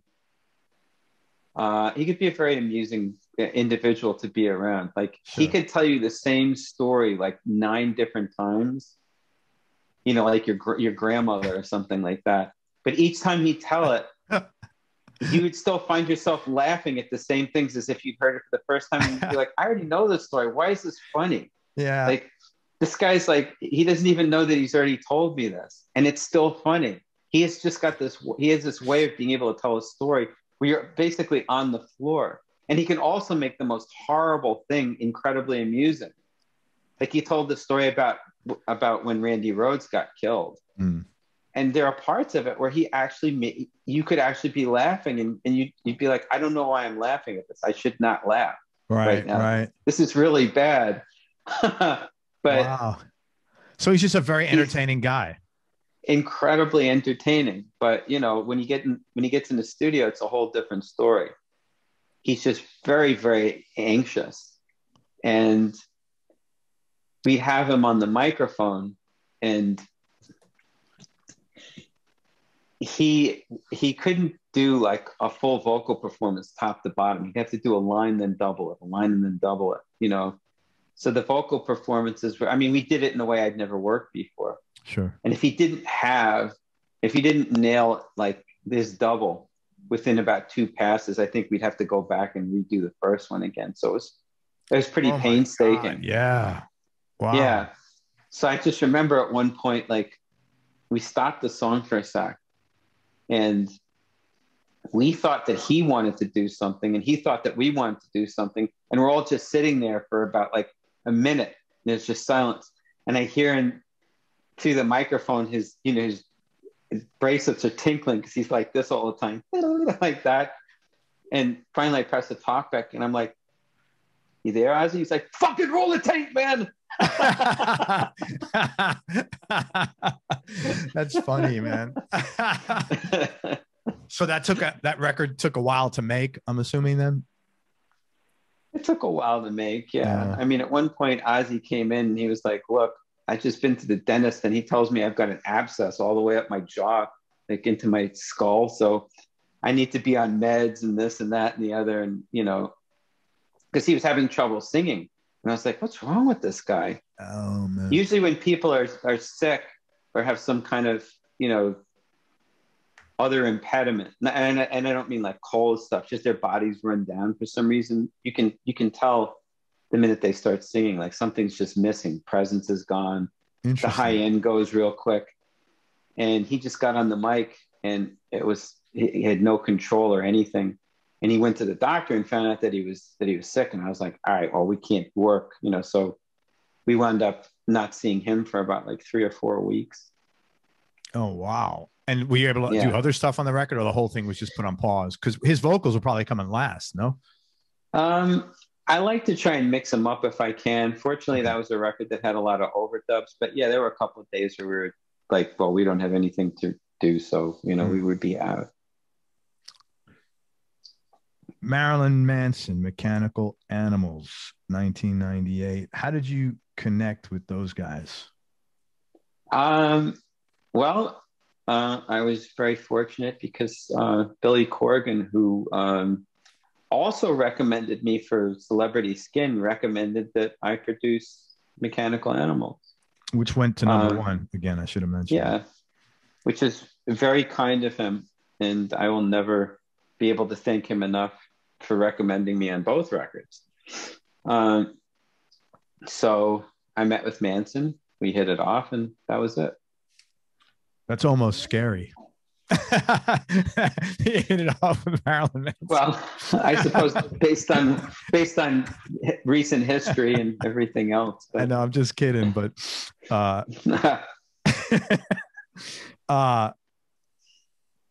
tell me a cool story or interesting story about working with them on that project.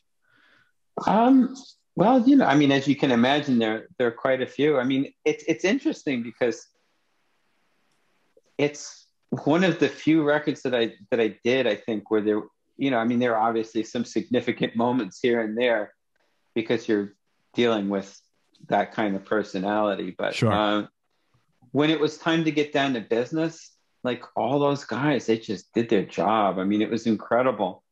Like, I remember seeing videos of them and thinking, my God, I'm going into a snake pit here. I don't know what I'm dealing with. These people look like, you know, they just got released from this, you know, from the sanitarium last week or something. Yeah. You know, and Twiggy, the bassist, who also wound up being the guitarist as well. He was one of the best musicians I've ever worked with. I mean, he was just, he just sit around all day long when he wasn't actually recording, and he'd just like come up with riffs. Wow. You know, he was known as the human riff machine. He'd just sit there, and each thing, you know, he'd do something and be like, "Wow, that's really good." So he's just a total he'd do professional. Something else. He's a total professional. He's a great, incredible musician. You know, he as I said, he played the guitar and the bass on that record. He was just, and he nailed everything. He was that's so a good. great record, man. Thank you. Record. I mean, it's so well done, man. And what was the biggest challenge of that project?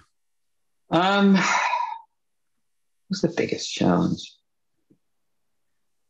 I don't know. It was actually, I think it may have been about the quickest record the quickest large scale record I've ever worked on. It was soup to nuts. I think it was like 2.5 months. Okay.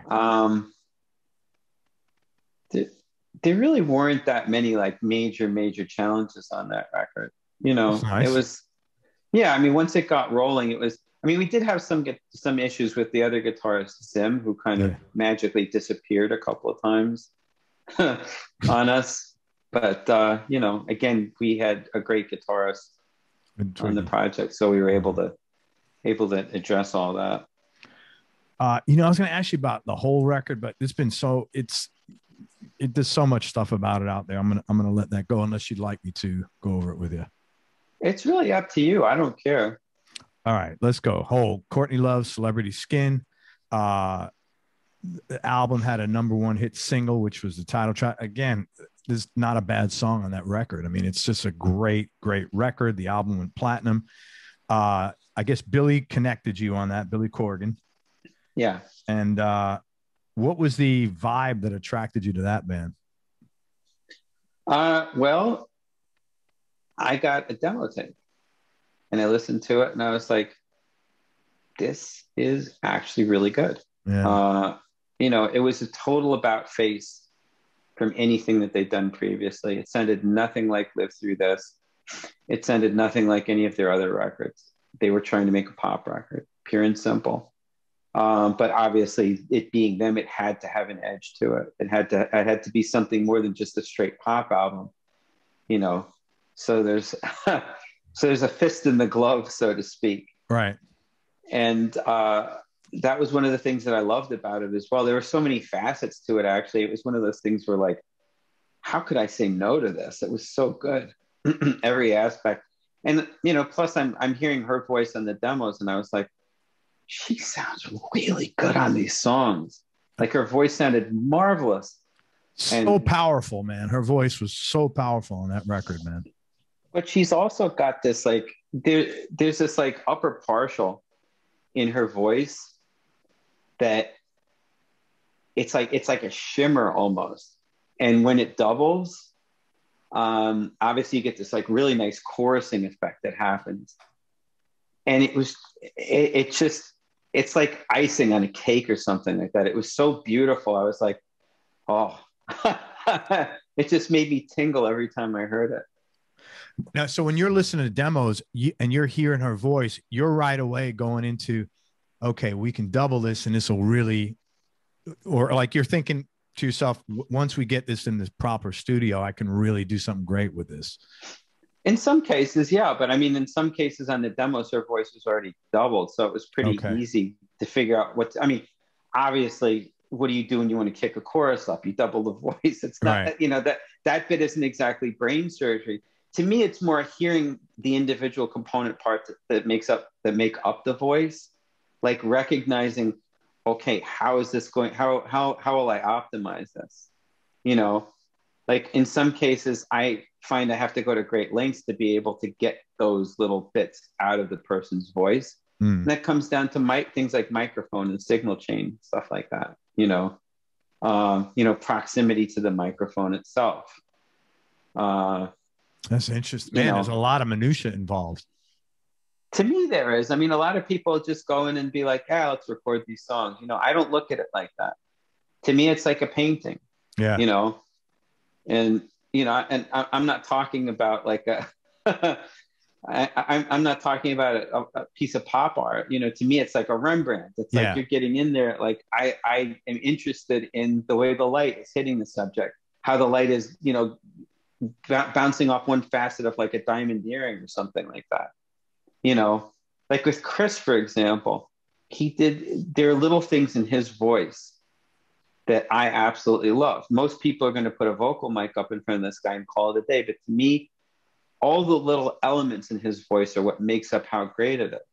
And he does this little thing at the end of certain phrases where he expels a breath, like, oh, like that, just because he's taking a lot of air in, and he was this big, strong guy, very muscular. So like the act of singing is a very, very it's a very physical act for him, So you hear this expulsion of breath, and I was like, we have to amplify that and make it as loud as possible. So it was all about tweaking it, getting the right mic, getting the compressor to hit him the right way, to really make sure that element in his voice was audible. Now, if you listen to it, you can even hear him doing those expulsions of breath when there are sections of loud guitar. It's in there, so you can actually hear that. And to me, that's one of the sexiest things about his voice, because it puts you like this, in that kind of proximity with the singer, which is where I want to be when I listen to a person sing. Yeah, that's really cool. I'm afraid to ask you the celebrity skin, aside from the drama, what was the biggest challenge of that project?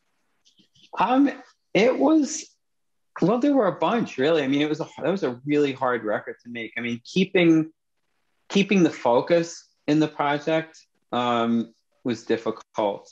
After doing the drums, like doing bass guitar was hard, because I wanted to get the rhythm tracks to have a certain kind of groove, and Melissa, the bass player, just didn't really have that feel. So I had to manipulate her bass tracks as well as her performance. I mean, to her credit, I have to say we redid her bass on that record about like 2 or 3 times before we got it right. And when she came in, like the last time to do it, she had like a headband on, she had like wristbands on. She was like, I'm going to get this. And I was cool. like, nice. Yeah. So she put her back into it, but I worked hard to manipulate the positioning of the bass guitar against the drums to get it to groove a certain way, so the tracks would swing properly. So yeah, that was a lot of work.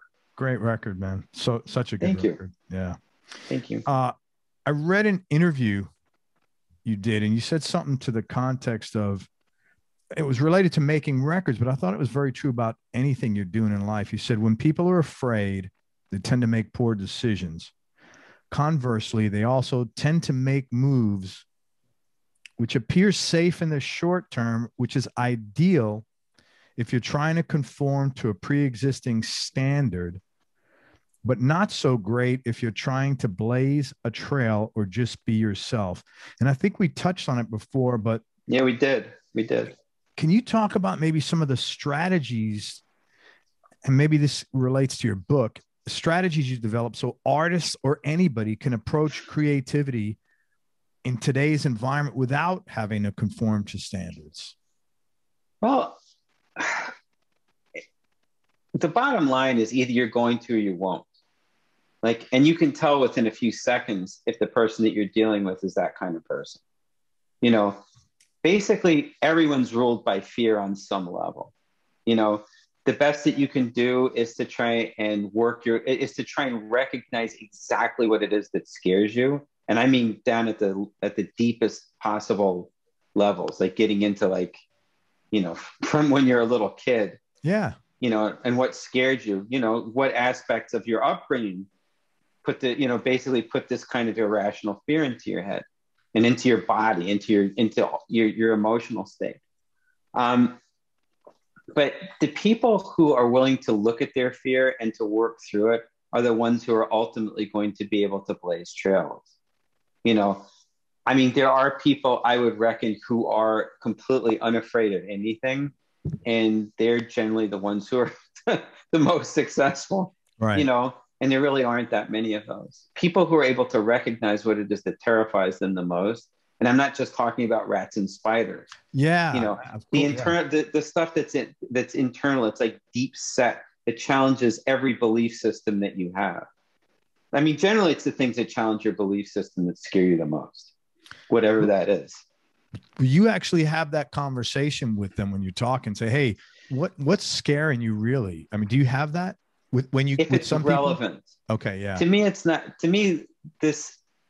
what informs the conversation is what's relevant. is it relevant at this point in time to get into something that deep? I mean, when someone's basically either out on a limb and in a blind panic, you know, it might be relevant to have that conversation, or it might be relevant to kind of say, hey, I'm going to leave you here and you get to find your way off this. Or, hey, I'm going to sit with you and I'm going to stroke your back, you know, and hold you and help you get through this, you know? So there's like a whole bunch of different ways. The bottom line is sensing what the person needs, you know, being empathic, I guess, and having a sensory awareness of what this person is going to need next. And being able to offer that up to them, you know, and also giving them the option to kind of say, hey, I would really like you to help me through this, you know, you know, as opposed to just kind of saying, hey, you need my help now. I mean, obviously, if someone's in dire straits, then you go, hey, I think you need my help now. In other cases, it's like, look, I'm here for you if you need me. Right. Yeah. And that's always a tough thing for people to ask for help, you know, to feel vulnerable enough and safe enough, to feel safe enough to be vulnerable with somebody. It's terrifying. That in itself is terrifying because it challenges a lot of people's belief systems right there. Right. You know, the belief that I should be able to handle this on my own. I'm strong enough to do this. I don't need another person. Right. You know, I've worked with lots of people who simply won't, you know, who will turn that kind of thing away. And it's not because they don't deep down inside really want it. It's because they're too afraid, and because it challenges their sense of like, well, if I accept this or if I ask for it, it caves my idea of me being completely self-sufficient and powerful, you know, and then I'm deficient. To me, like, you know, because there's people who think that way, they see in binary terms. It's kind of like, if I have to ask for help, I'm weak.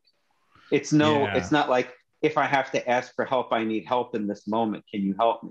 Which is the reality. It's the, you know, their belief is, if I have to ask for help, I'm weak.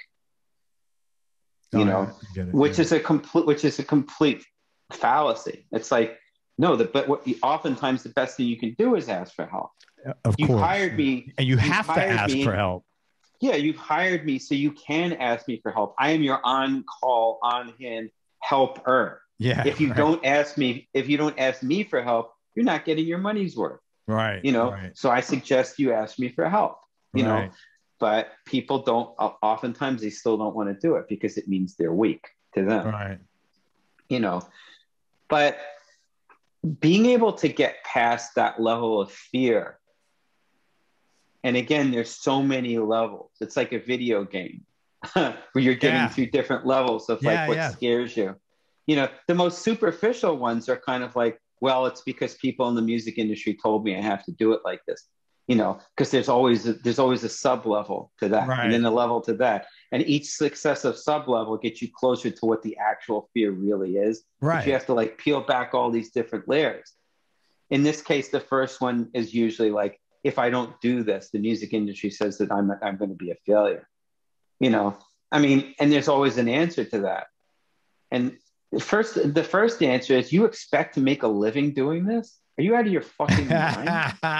You're not going to make a living doing this. You're crazy, you know, because I couldn't make a living doing what I did. Yeah. The idea that someone who had no training, you know, that had no idea what they were doing, basically like fake their way into the process of being a record producer, and then happened to find out that it was the one thing that he was actually like best acclimated for. Right. You know, so it didn't fake my way into anything. This was sort of like the natural place for me to be. It's like, how can you possibly, if you're able to see that and understand the absolute unlikelihood, yet the absolute perfection in the same moment of that, if you're able to see that, then surely you can see that the possibility that you can make a living doing this kind of work is completely outlandish and nonsensical. So first of all, get that out of your head. You're not going to make any money doing this. You're probably going to fall on your fucking ass and fail miserably.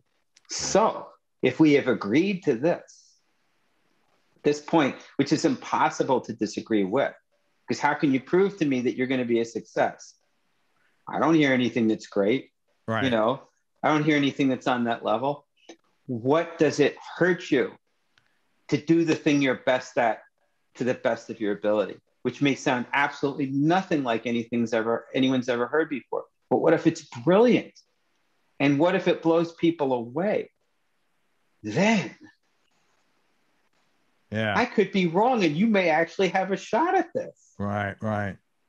Crazy, huh? So you really have so like part of your job is almost to be like in a supportive therapist in a way for the project. Yeah. My work is basically, a lot of my work has basically been untying people's self-imposed head fuckery, for lack of a better way to put it. Right, right. You know, you've tied your brain up in knots, believing all this nonsense. Let me help you. You know, let me help you with that. This is my job.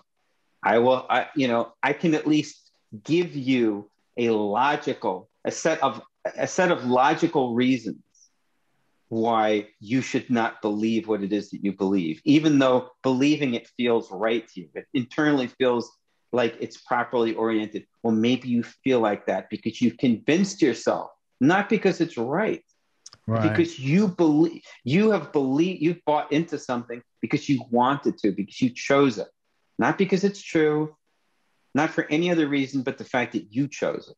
Right. So, based on some other perhaps wrong preconceived notion that you have. Yeah. Or preconceived notions that appear right to you. You know, nothing's wrong if you don't want it to be wrong. I mean, what's right? What's real, for that matter? Right. Who's going to be able to prove? There's no absolute proof to anything. Yes. People can tell you there's an absolute proof for stuff. There is. People who are religious, they have taken they've made a choice to believe what they believe. And I would not take that away from anyone for any reason. Absolutely. If your belief system interferes with the work that you're doing, and the work that you're doing is somehow intertwined with the work that I'm doing, that's a different story entirely. Yeah.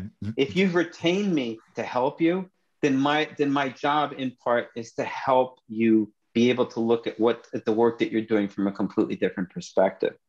And I can do that from a logical standpoint. I can logically convince you that your perception of what you're doing is actually screwing you up and not getting the best out of you. And the people that are most open to that, I would imagine, are the people that have the biggest breakthroughs. Yeah. Oh, yeah. I mean, I've worked with all kinds of people. I had a manager who said, no one's waiting for your next record.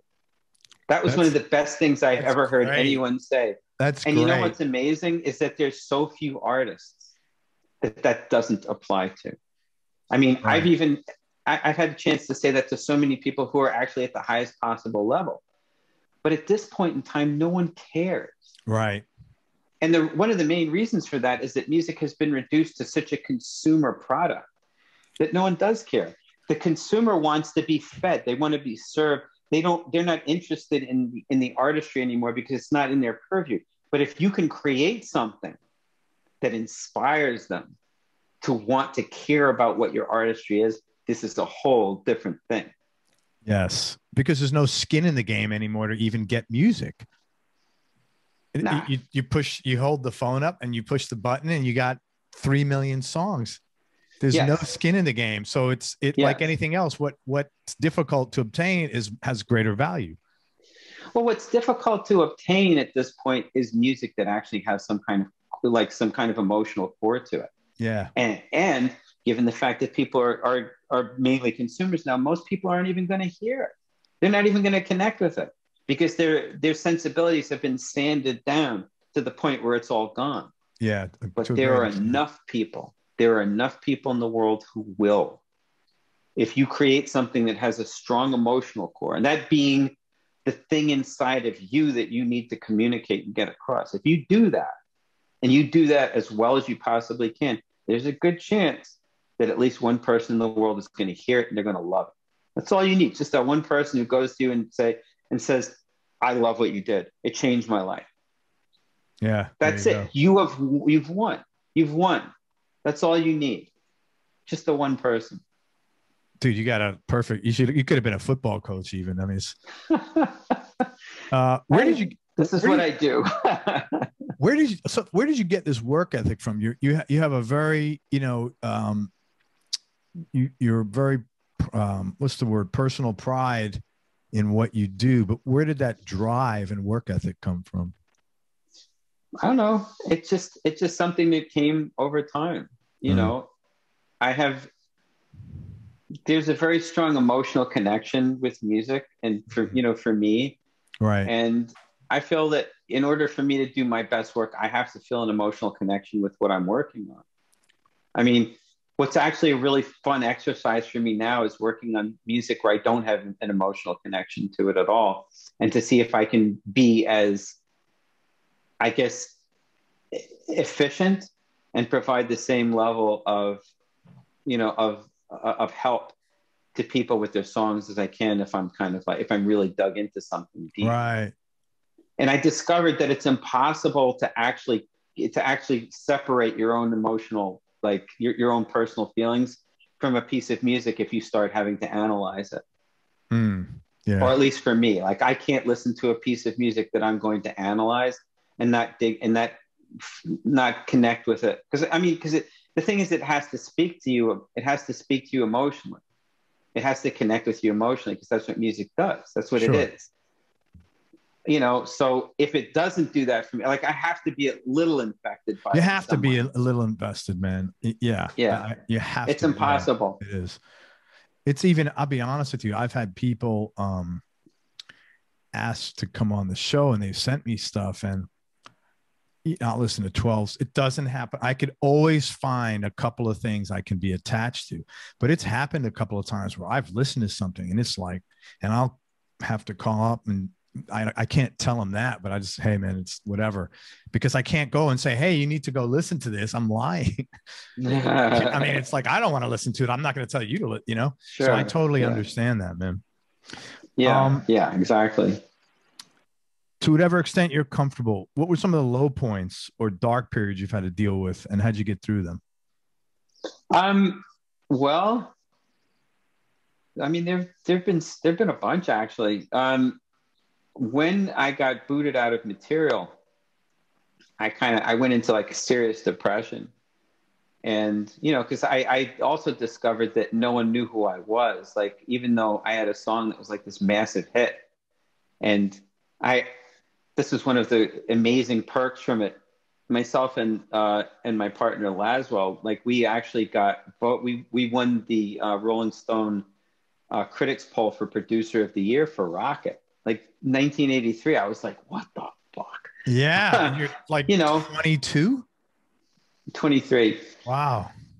So I go, I start like hawking my wares, so to speak, and I came to find that no one in the music industry actually knew who I was, because my former partner and the guy he was working with had created this alternate like reality where it was Bill who did all the work and I hadn't done anything on it. So I was kind of like, I guess I'm starting over from scratch. Not to mention the fact that I was suing him, because of the whole publishing thing. Yeah, that's a lot of. So by that's that a lot time, to be I'm depressed about. Yeah. Yeah. By that time, I'm 24 years old. I don't have a penny to my name except these huge BMI checks that come, which I wind up squandering. So and so I was just creamed. Like, it just felt like everything was caving in on me from all sides. I went from this absolute pinnacle to like the pits, 0 to 60. And it was just getting worse every fucking day. So some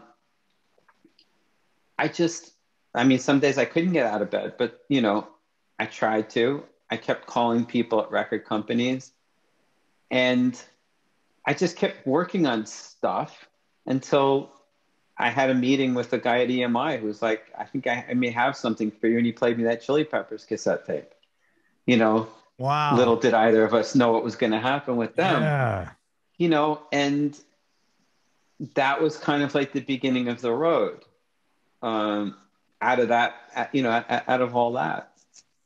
For me, it was like, you just have to keep going, and later on, I realized that it's not even just keeping going. It's recognizing that the perception of what's going on around you is really interpretive. Yeah. no matter how crushing the circumstances might be and how many other people might agree and go like, wow, that's crushing. I don't know how I could get through that. It's still a matter of interpretation. There are some people who would deal with the same things and wake up every morning and go like, okay, what do I got to do? You know? That's a great point. Yeah. But it's true. I mean, you choose your interpretation as well as the circumstances. You know, you don't necessarily, you know, say, okay, now I want to be miserable, you know, be in like a situation where people I work with have like literally fucked me over in business, you know, and I can't work because of it. You know, you may not necessarily choose that, but if it comes at you, you go like, you know, you can be like, I can't get out of bed. I can't take this. Or you're like, all right, what am I going to do today? Right. It's time to get rolling, time to do something. I don't know what it is, but you know, we'll figure it out. It's hard though. When you're 23, you don't have that coping skill. I didn't have any coping skills at all. Right. You're so right about that. Cause every day, you could say it's how you handle stuff. You know, what is that expression? Life is 90%, perspiration and 10% inspiration. Yeah, it's, you know, it's how you handle things, not what the thing is that determines the outcome. But you could go a step further and go like, this adversity is here for me to triumph over and to triumph through. Right. How am I going to do this? Like, I've actually worked with people since, include, you know, this guy Dean, the drummer that I work with, being one of them, who I've seen do this twice, like where he was, you know, on this Ozzy record, because I was close to getting someone else in. And I even told him this, you know, he came back. Like, I've seen him come back from situations like that literally the next day where he kind of thought it through. I don't know what he did. You know, he may have gone home and talked to Jesus for all I know. Yeah. He'd come back in the next day. He'd sit down at the drums and I'd be like, this is a whole new person. This is not the person I spoke to last. This is the person I've wanted to see show up the entire time. I love you. Yeah. You're my God right now. Yeah. Whip it out, brother. Yeah. You know, and you know, every person has the power inside of us to be able to change that perspective, no matter how egregious it is, you know, and it's just so tough being able to fight through those belief systems. You know, the things that we feel kind of make up who exactly we are. But it's amazing once you find yourself on the other side. It can happen in a split second, or it can happen over the course of, you know, decades. Yeah. You know, all of a sudden you're kind of like, I really thought that way. Yeah. Oh, wow. What was I on? If I'd known it was different on this side, I would have been here a long time ago. Right. Yeah. You know, just the same as Mike Ness going like, that's what you wanted? Right. Yeah, I would have. Yeah, if I knew. Yeah, I totally get that. Yeah. I remember I was with a buddy of mine years ago, and I bit my nails terribly for most of my life from like 5. And I stopped biting my nails one day, and I was out with him and his wife, and I mentioned it. She goes, you know, Craig, it takes a lifetime to do something, and it takes a second to do something. Mm-hmm. And it's kind of like what you're talking about, you know, it's like, it's up to you, man. Yeah, basically. Yeah. And sometimes it's just a matter of saying, I'm open to this. I don't know how it's going to look. I don't know how it's going to work. I'm open to something changing. Yeah. You know, and just saying it over and over again, going like, I don't know what it is.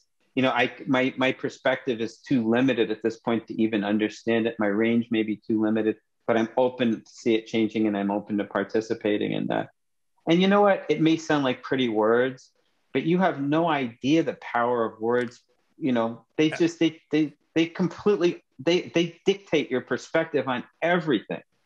Absolutely. I'm in 100% agreement with you there, man. It's very important. And I literally sometimes will say stuff out loud. Like, I'll talk with myself, you know, when I go on a walk or when I'm in the shower or something, like, hey, Craig, you need to get off your ass and do this, or whatever. Yeah, or you need to be open to do it, you know? And you're 100% right, man. Yeah. Well, I do the same thing. Absolutely. Favorite musicians you've enjoyed working with? Most of them, I think. I mean, like, it's every project has, has great performers on them, and I've enjoyed them all, in different ways for different reasons. Tell me your top 3 desert island discs. Oh, that's impossible. I'd have to just for drown this if I had to moment. pick 3. Just for this moment. I can't do it. It's impossible. People ask me this question. I'm like, no, you're going to have to drown me then. Like I'm in the ocean. I'm not on the island anymore.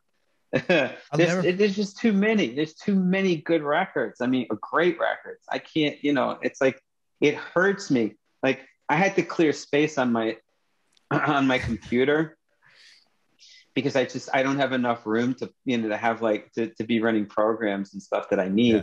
Because it's just saturated with music, and I won't put anything on my computer that's in less than AIFF form. I won't even listen. I don't even like WAV files. Yeah. So lossless audio for me is a no. Like I don't like lossless files. I mean, most people are like, you can't hear the difference. And it's like, oh, I can. So you must have massive drives to support. I mean, what do you? I mean, I can't listen.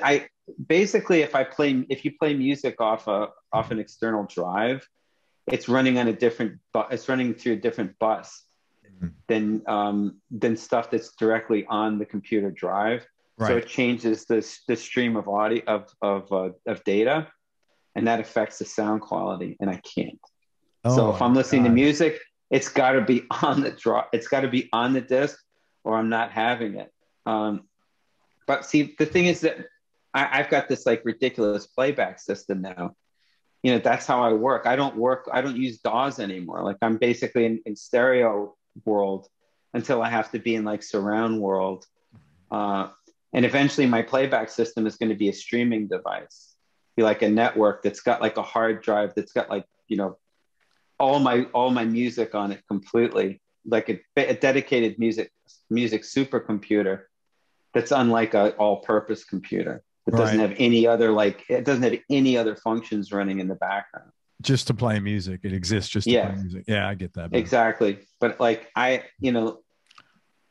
you can the thing is you can hear these things. It's not like you've got crazy ears. It's like, no. If I sit you down, if I sit you down and I show you the difference between a MacBook Pro, which is what I have, and then you take the power cable out of the MacBook Pro and just listen to the music with the battery and not the AC, you're going to hear a difference. And then, like, I actually got a Mac Mini because I don't want to get like a big Mac Tower because I don't need that. That's what I got. They're great, aren't they? Well, I had to send the second one back because they both malfunctioned on me. I don't know. Did they keep restarting? Randomly restart? No. I had other problems with it. Like both of them. They just anyway, but the sound quality, the difference in sound quality between the Mac Mini and the MacBook Pro was it actually saddened me to send the Mini back because it sounded so much better than the MacBook Pro. And it's like, people say, oh, computers, it's all digital audio anyway. It's like, if you say that, you haven't done an A/B. You haven't actually sat there and listened to the difference. Because if you did, you wouldn't say things like that anymore. You would say, I don't understand why in physics or science there's a difference, but there's a difference. And there's a big difference. So can you tell me one record you'd put on your Desert Island disc list? I can tell you one. I mean, yeah.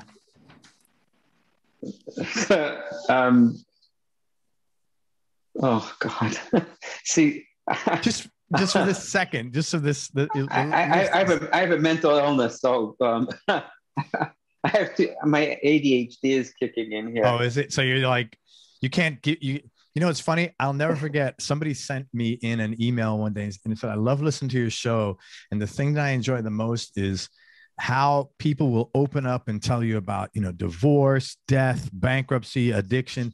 But when you ask them for their 3 favorite records, they shut up and it's like they can't speak. It's like someone's choking them. It's so funny. Oh, so you've seen this movie before. Huh? Oh, everybody's like this.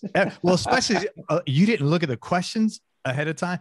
Some people know it's, they're at least like, okay, for that one, they may write it down because it's like, it's a ridiculously hard question. Right. Yeah. No, I mean, what am I even listening to this week? Yeah. I've been What's working on? so much. What's the last thing you listened to? Tell me that. Um, it was probably A Touch Too Much by AC/DC. Oh, that's funny. That's great. That's because I played it for my son and he became like an AC/DC. My son's 3. So he's like, but on this system, like the last thing I listened to in the car was probably Numbers by Kraftwerk. Oh, okay. Now he's a big Kraftwerk fan too. I mean, shit, I'll listen to anything from Georgi Ligeti to like Eno to Stockhausen to, old blues records to, it's all over the place. Led Zeppelin 4. Right.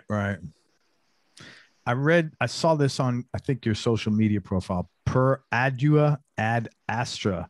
It says, and I looked that up. It says, through adversity to the stars. And it's the official motto of a bunch of Royal Air Forces throughout the world. I was just curious what the significance of that was to you. Well, I feel to some extent I may have laid it out already, but, I think, it's like what we were saying before about about turning carbon into a diamond or something like that. It's like you put effort into the things that you do and you achieve greatness that way.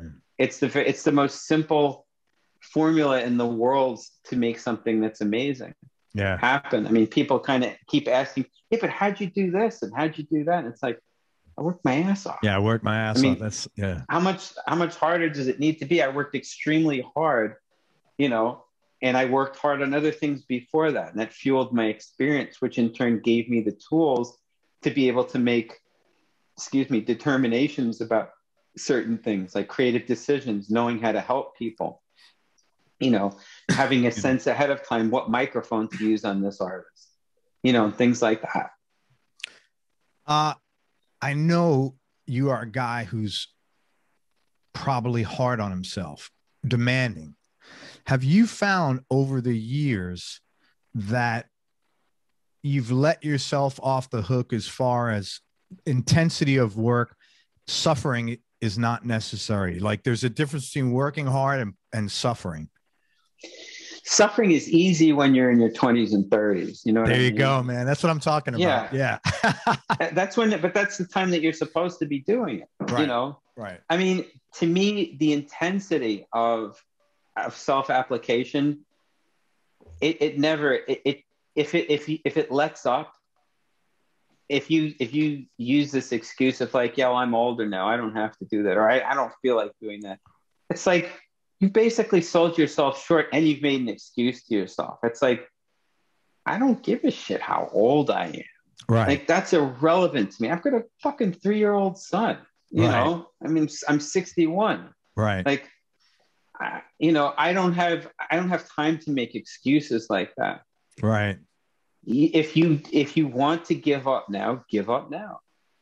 But there is a difference between intensity and suffering. Like, I don't know. I found the management of my intensity is different now. Like I used to think I've got to suffer, not just in work and everything. I had to feel sore after every workout, and I've realized what's more important is consistency, and you can back off on, and you know what it is too? Maybe not being as attached to the outcome. That's helped me a lot. That's something that you have to train yourself in pretty hard. That's always really tough. Fucking hard to do that. Yeah. I mean, suffering is sitting and listening to the same piece of music for hours and hours and hours and just like driving yourself, past the point of, when you needed to eat, when you needed to go to bed, when you need to go to the bathroom, just kind of like pushing and pushing, like, I got to crack this, as opposed to listening at the same level to a piece of music and saying, okay, like I've been at this for an hour. I got to get up, get some air. I'm going to walk around a little bit. That's exactly what I'm talking about. Yeah. Being more fair to yourself. Yeah. But the thing is that this is the point where experience and also understanding yourself kicks in. Yeah. I'm not going to let myself off the hook because I'm older, but at the same time, like, I know my body can only take so much. Like, yeah, just treat I'm it not being gonna, kinder. yeah, I'm not going to sit down at a cross training thing in the gym, you know, and try and knock off like 1,000 calories the way I used to do in the gym. Like, Right. you know, competing with this guy next to me who's like 6'5" or something like that. Yeah, He's yeah. yoked, you know, being like, you think you can fucking do this? Watch me, motherfucker. You Yeah, yeah. Right, right. No, that's being you know, kinder to now yourself. it's like, and it's also like, how am I being the most efficient? Because when you start looking at the suffering part of it, you start to go, well, maybe I wasn't being efficient. Maybe it wasn't Yes. so efficient to like bang my head against the wall, because ultimately I didn't get the results I was after anyway. And I was just sore and I hurt myself. I beat myself up, and I just, you know, played into this old belief system I had, you know, and that goes back to belief systems, you know, and head fucking, you know. Doesn't That, I everything go mean, back? Doesn't everything go back to that? ultimately, yeah. And, you know, you can see it either as a nightmarish thing, or you can look at it and go, ha, ha, ha, I can't believe I did that. Like, Right. that's just so ridiculous. Yeah.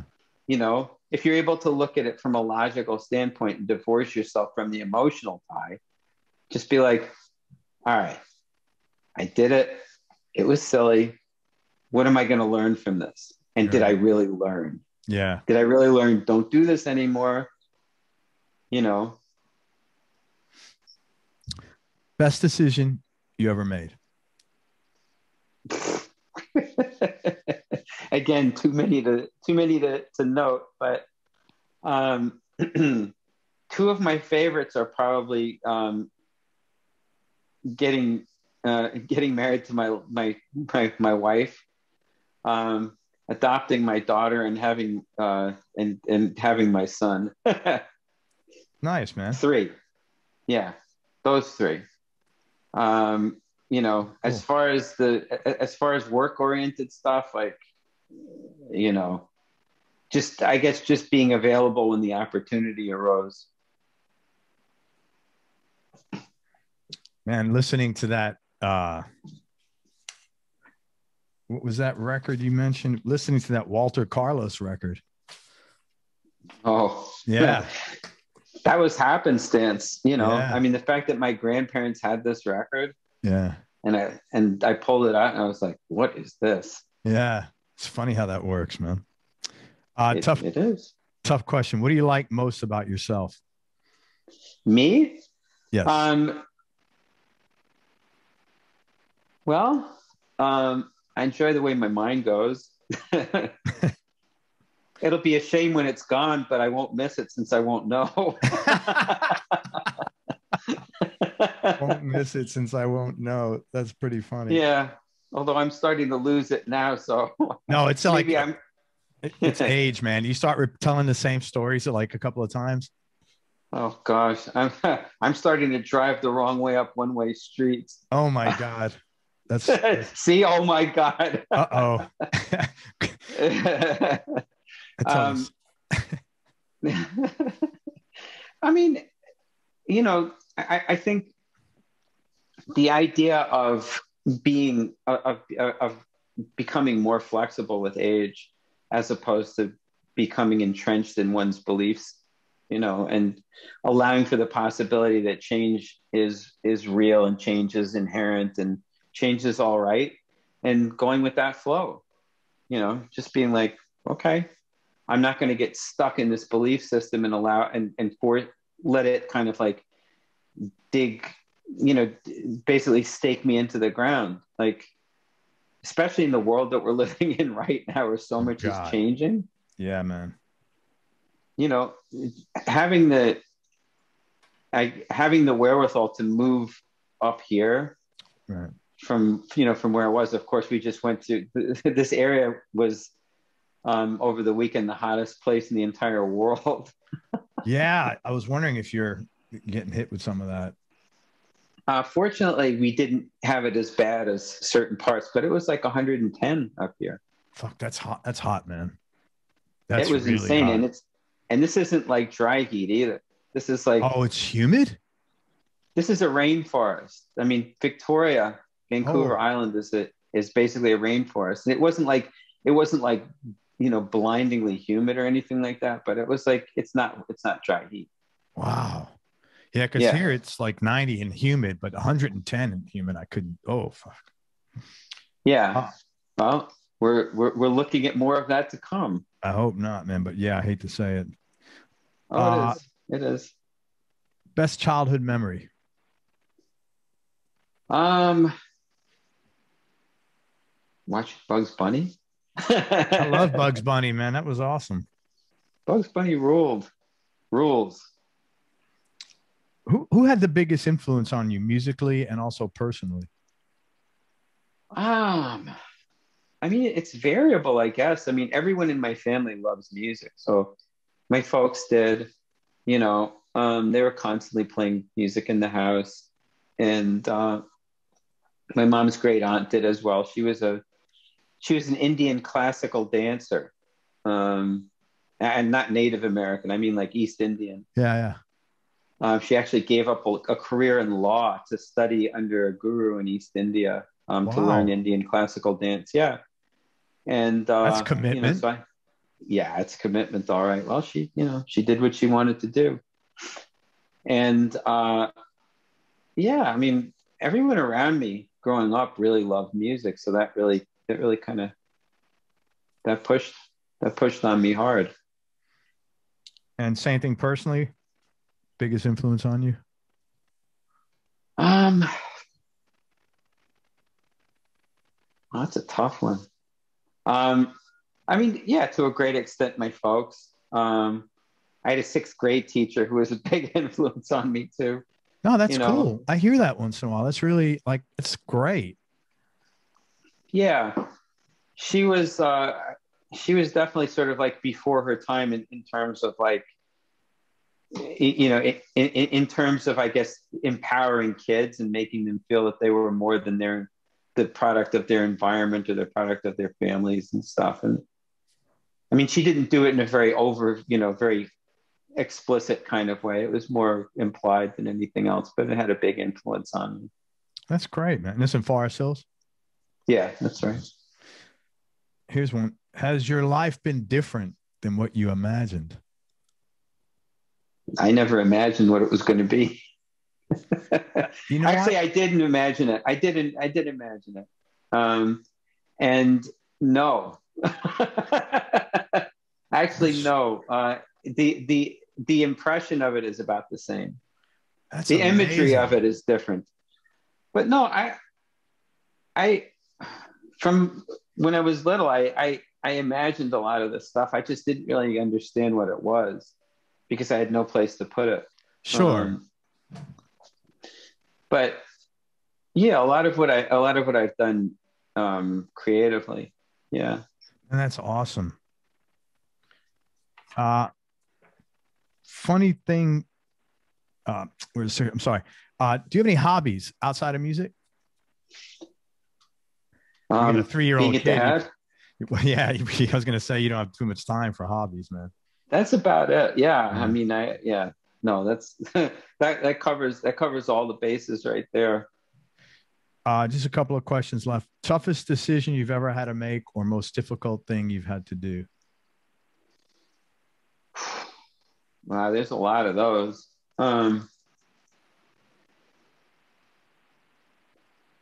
Getting divorced the first time was very hard, but it was basically for my daughter. It wasn't about leaving the marriage. Yeah. That was a tough one. Let's see. Moving up here was tough to do, but it was a pretty easy decision to make. Sure. Um, I don't know. Um, I think most of them have been like small decisions along the way, just kind of Right. dealing with things that were based on a faulty belief system. Again, like it keeps going back to that thing. Yeah. Dealing with that kind of stuff, dealing with things that were basically clouding my judgment and pushing my way through them, going like, basically recognizing that my resistance came from adherence to a faulty belief system that wasn't serving me at that point, and that I either had to kind of like live with my own delusion, or find a way to get through it somehow, and to kind of surrender to the fact that my perception at that point was based on a fallacy. Again, if you're comfortable, that's hard. Answering this, a lot of the stuff you talk about is like very sort of 12-step. Are you a guy who's gotten sober or went through a 12-step program? No. Interesting.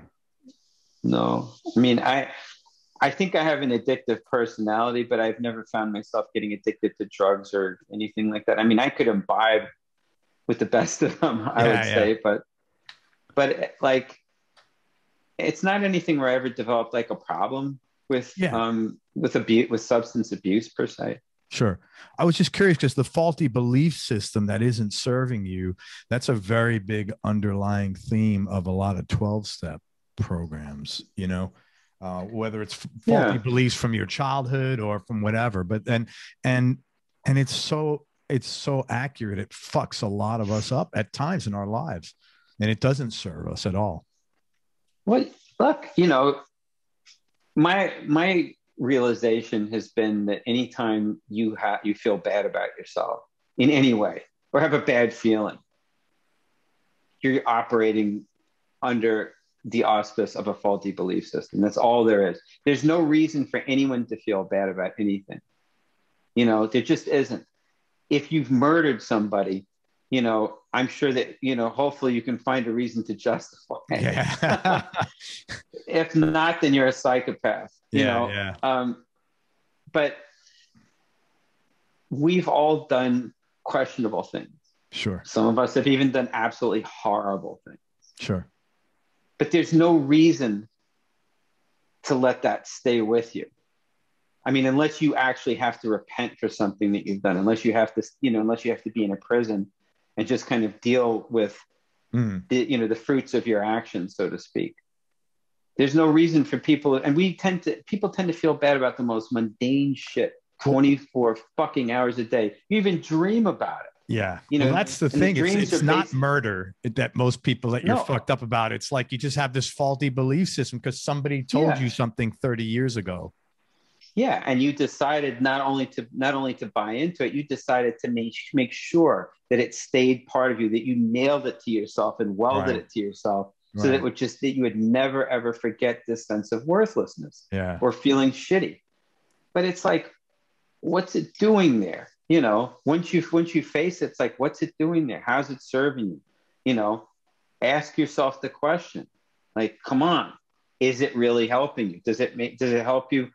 Some people think that they need to feel kind of like lesser so that they don't get an inflated sense of self. And it's like, what the hell's that about? Right. Where did that come from? Who told you that you had an inflated sense of self anyway? Yes. Why do you think this? Because in order for you to think that way, someone had to say the words to you. You don't just kind of like get that out of the ether.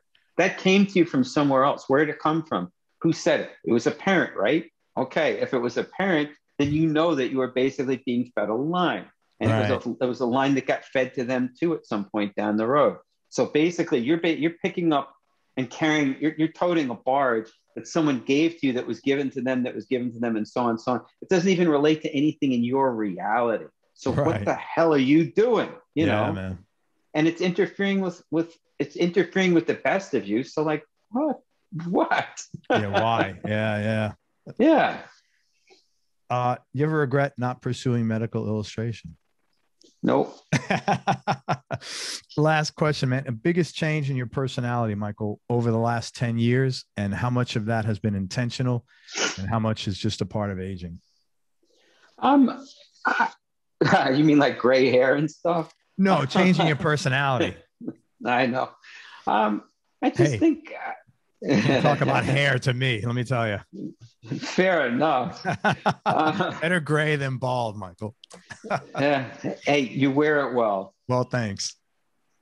Not everyone can. I think that coming out of another particularly bad period of my life into the past 10 years, it's just been like a spontaneous period of growth that hasn't stopped, you know, and I don't plan on letting it stop.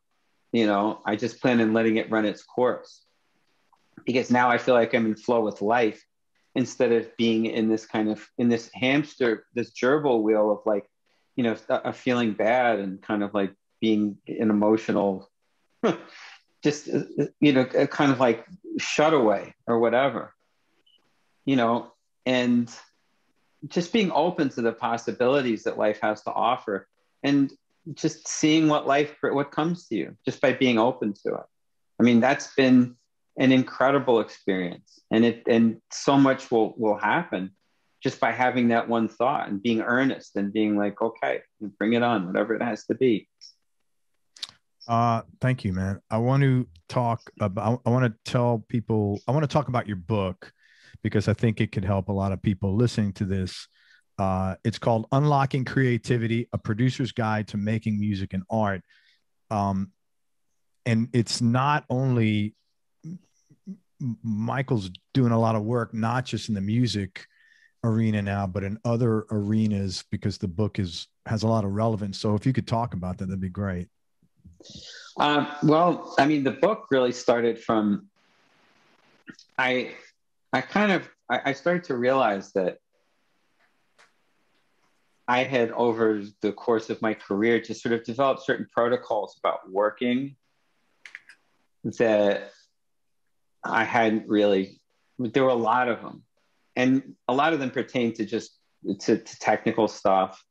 And a couple of them were about working with artists and things like that, like do's and don'ts type things. I was like, well, I should just write this down, you know, just so that I've got it. And then all of a sudden this list became 30 pages worth of stuff. And it went into a lot more than just technical stuff. A lot of it was beginning to touch on interpersonal things, you know, and then the 30 pages turned into 100 pages. And then it got more and more. And I began to realize what was happening. And it took me back to artists, most of whom work in the visual field, who have manifestos, I guess, you know, where they kind of describe what it is that they're doing and what the intent is behind it. And I realized that throughout pop music, there's been almost no people, especially not from the production side of things, who really discussed what it is that they're doing and why they do it. That very true, man. Yeah, that are kind of explaining and defining their intent behind the work that they do, behind their actions. And I started to realize the relevance and the importance of something like that. People in pop music, they don't take themselves very seriously. That's the bottom line. You know, we who work in pop music have been treated by society as if what we do is kind of an unimportant kind of side, like a marginalized kind of like side note, because it's pop. You know, pop culture has no real value. It has no real relevance to what's going on in the world. Unless you dig deep into it, you start to see the importance of pop culture, of contemporary culture, because that's what pop culture is. And then you start to think, well, wait a sec, if that's the truth, then things that we consider to be classical art were popular art at one time. Correct. What was Mozart in his heyday? Right. He was a popular artist. Yeah. You know, I mean, if you read about how people saw Mozart in his day, you know, how, what was the opera? I think when he first performed the Magic Flute in Vienna, like one of the critics said something like, "We've never seen music of this like before." Like they were just like, I mean, I get goosebumps thinking about it. They were blown away. They're like, in history, we've never seen anything like this before. Right. You know, the last opera he did, I'm trying to remember now if that was the Magic Flute, whatever the last opera that he did, it actually kept running for 10 years. Like he died not long after it premiered. It ran for like 10 years in Vienna to like sold out audiences. Wow. For 10 years. Like he was beloved, of a man of his time. He was not making high art for people. It's high art now. Yeah, In interesting. hindsight, in a different, taken out of its original context and put in a new context, it's now high art. But it wasn't high art then. This is music. I mean, It was everyone pop. could see this. This was music of the people for the people. Like, you had people at every strata of society going to see his operas, and people loved them. What a great perspective, man. I never thought about that. Well, but then you look at music that people make now. I mean, and we consider stuff like Chuck Berry to be classic. But even now, even though it's classic, people still look down upon it because it's pop music, because it's a pop art form. It doesn't have that kind of relevance. I mean, the one thing that people don't talk about is the fact that it was done by a Black artist, and we can't take Black people in this culture seriously for anything, you know, even though their contribution to this culture is, I mean, you and I can't sit here. I mean, we there's not enough time left on this earth to be able to describe the kind of impact that Black people have had on American culture. I mean, it wouldn't be what it come on. Right. Especially you look at musically. I mean, music, we wouldn't even, I mean, I don't know that pop music could exist, period. Right. Let alone in its current form without the influence of Black music. We wouldn't know what a groove is, for God's sake. I mean, if you listen to African music and the influence that it's had on European music and European folk music forms. And by the way, in European folk music forms, there are grooves. Like, there's a natural sense of flow in European folk music as well, but it's not the same as African music and African-based music. You know, if you listen to Asian music, there's groove as well, but it's a whole different thing. Yeah. The emphasis is different. There isn't the same kind of fluidity that there is in African music. It's amazing the kind of impact that African music has had on every form of music around the world. It's just incredible, you know? So, like, you know, we forget about all this stuff, and we look at that influence, and we don't take it seriously. You know, I mean, what was R&B? It was called race music in the 40s and 50s. You know, it's been all this great music that is at the basis of, you know, the crap music that, like, your kid plays in their car right now with the auto tune. Still, it all stems from this one source, you know, and it's so important. And people still don't take it seriously. They don't realize how valuable it all is, you know. So to have people thinking, why am I doing this? You know, unfortunately, I don't think that people who are making music now even have the sensibility to apply to this, because it's so irrelevant. Since, again, music has been commoditized so much. Well, it's not no skin in the game to create the music. Yeah, exactly. Like, a writer wrote this for you, and the writer was basically using words that they felt like an audience would respond to, because they polled a whole bunch of people, and these words are the words of the week or something like that. Right. You know, or they could run a Google AB, man. Yeah, exactly. No, which is a better headline, which is a better title, yeah. You know? Yeah. It's all done by committee, and it's all done by kind of like what gets the highest data reading. Yeah. You know, but to have, and that's another reason why I think it's important now for people to realize that there actually is a mindset behind it, that there actually is a way of looking at stuff behind the creation of music, and behind, in my case, the production of music. And that's what I wanted to get across. You know, I mean, I was reading books by guys like Matisse and, what's this artist name? I can't remember. Guys like Kandinsky and Paul Klee, who've written these manifestos. And of course, there's the Futurist Manifesto by a guy named F.T. Marinetti, who was the spokesman for the Italian futurists in the early part of the 20th century. Like, these guys talked about what their ideas were. And it means that you can go back to the moment of their inception and go, this is what they were thinking about. This is so cool. you know, to be able to provide like a trail of breadcrumbs for people, and for people who are aspiring to music production and music creation, to see that there can be more to it than just going like, oh, you know, I'm going to write a song and then I'm going to have like a, you know, perfume like named after me and a line of fur coats and stuff like that, and I'll retire to an island someplace. It's like, okay, well, you know, if you want to do it, sure, but there are other people who feel differently, you know, who'd like to know that there's actually like a lineage to it and a sense of like, you know, a sense of purpose behind it. So that's really where this book came from.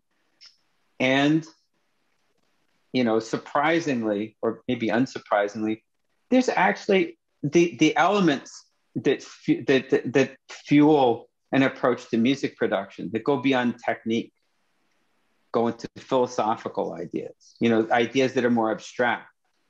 And once you're in that territory, you're talking about things that can influence people in every kind of medium, and going out of art as well. I mean, I've had people who are in finance who've come to me and said, I read your book.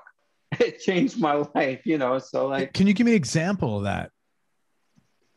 In what you mean, an example of something that's kind like of something that has influenced someone's creativity that's in or not in music? I'd just be curious.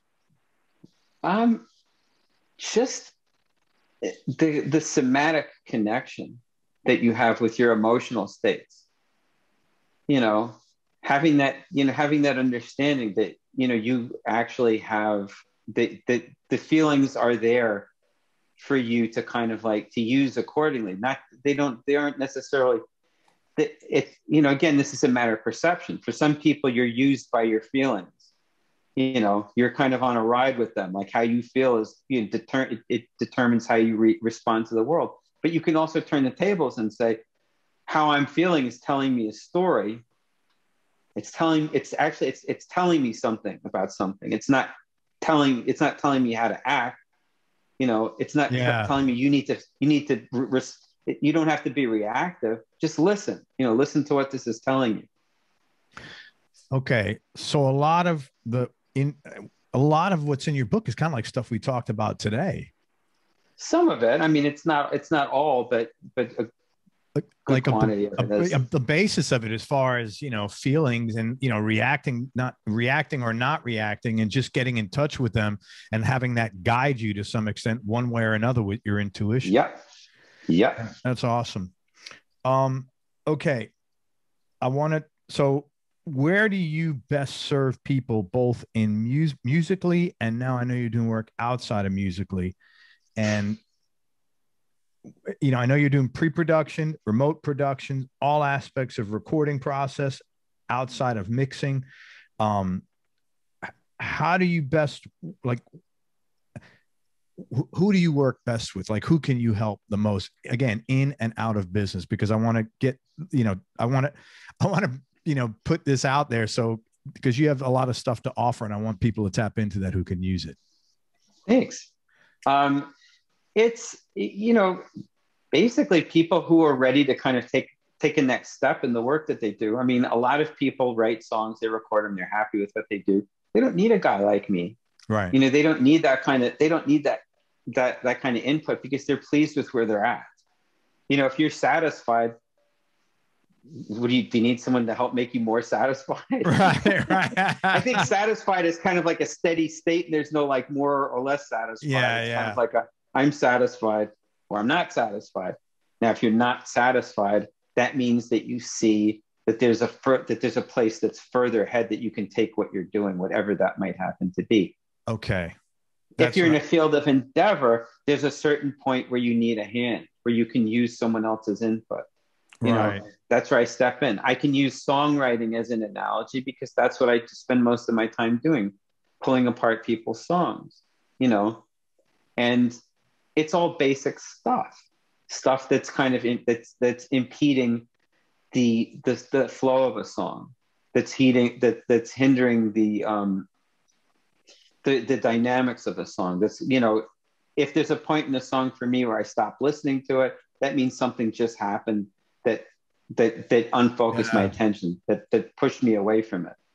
And if that's happening, why is it happening? So my job is to then dive into it and figure out why I just got knocked off the track, you know.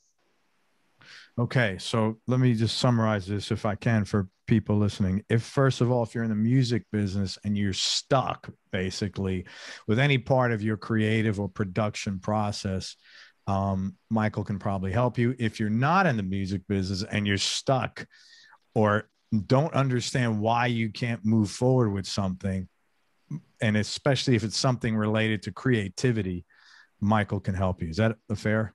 Is that a good sales I pitch think for you? that's Okay. That's a wonderful sales pitch. And Thank you. You're welcome. My pleasure. And the best way to get a hold of Michael's a couple of ways. His website is Michael Beinhorn, BEINHORN.com. And if you, he's got another website being developed, be out a little bit, but bookmark this, Beinhorn.ca, BEINHORN.ca. And he's got, I'm assuming you got contact forms on there or whatever people could reach out. There's a contact form on Michael Beinhorn. Yeah, there's also another Beinhorn Creative at Outlook.com, which kind of gets directly to my front office, as it were. Great. So hit him up that way. Obviously, tell him what you're doing, why you think you need his help. If you're in music, send him a link so he can get a feel for what, you know, is this in his wheelhouse or whatever. And of course, be respectful. And I've never heard anything bad about anybody listening to this. So I don't think that'll be a problem. I haven't, because, you know, you hear bad shit right away, you know, but I haven't. Man, you're the smartest GED holder I've ever met. Oh, well, that's awfully kind of you. No, man, you're like, I was the flock of GED holders you out of the population of GED. Man, I want to thank you so much for everything. I really, really appreciate your time. You're really generous, really open, and very kind. And that was really nice of you. And thank you from the bottom of my heart. And I learned a lot. That's my pleasure. I'm glad. Thanks so much for having me. You're very welcome. Hang on. Any final words of wisdom? I think you've coaxed them all out of me. Fair enough. I'm at a loss now. Thanks again. Hang on one second. Everybody, thank you so much for listening. If you enjoyed this, please share it on your social media channels. Thanks very much to Michael Beinhorn. Again, michaelbeinhorn.com and beinhorn.ca. Bookmark that. It'll be coming. And if you're looking for help with if you're stuck creatively, he's a guy you should probably speak with. And most important, remember that happiness is a choice. So choose wisely. Be nice, go play your guitar, and have fun. Till next time, peace and love, everybody. I am out. Michael, thank you for everything, brother. Take care. Thank you.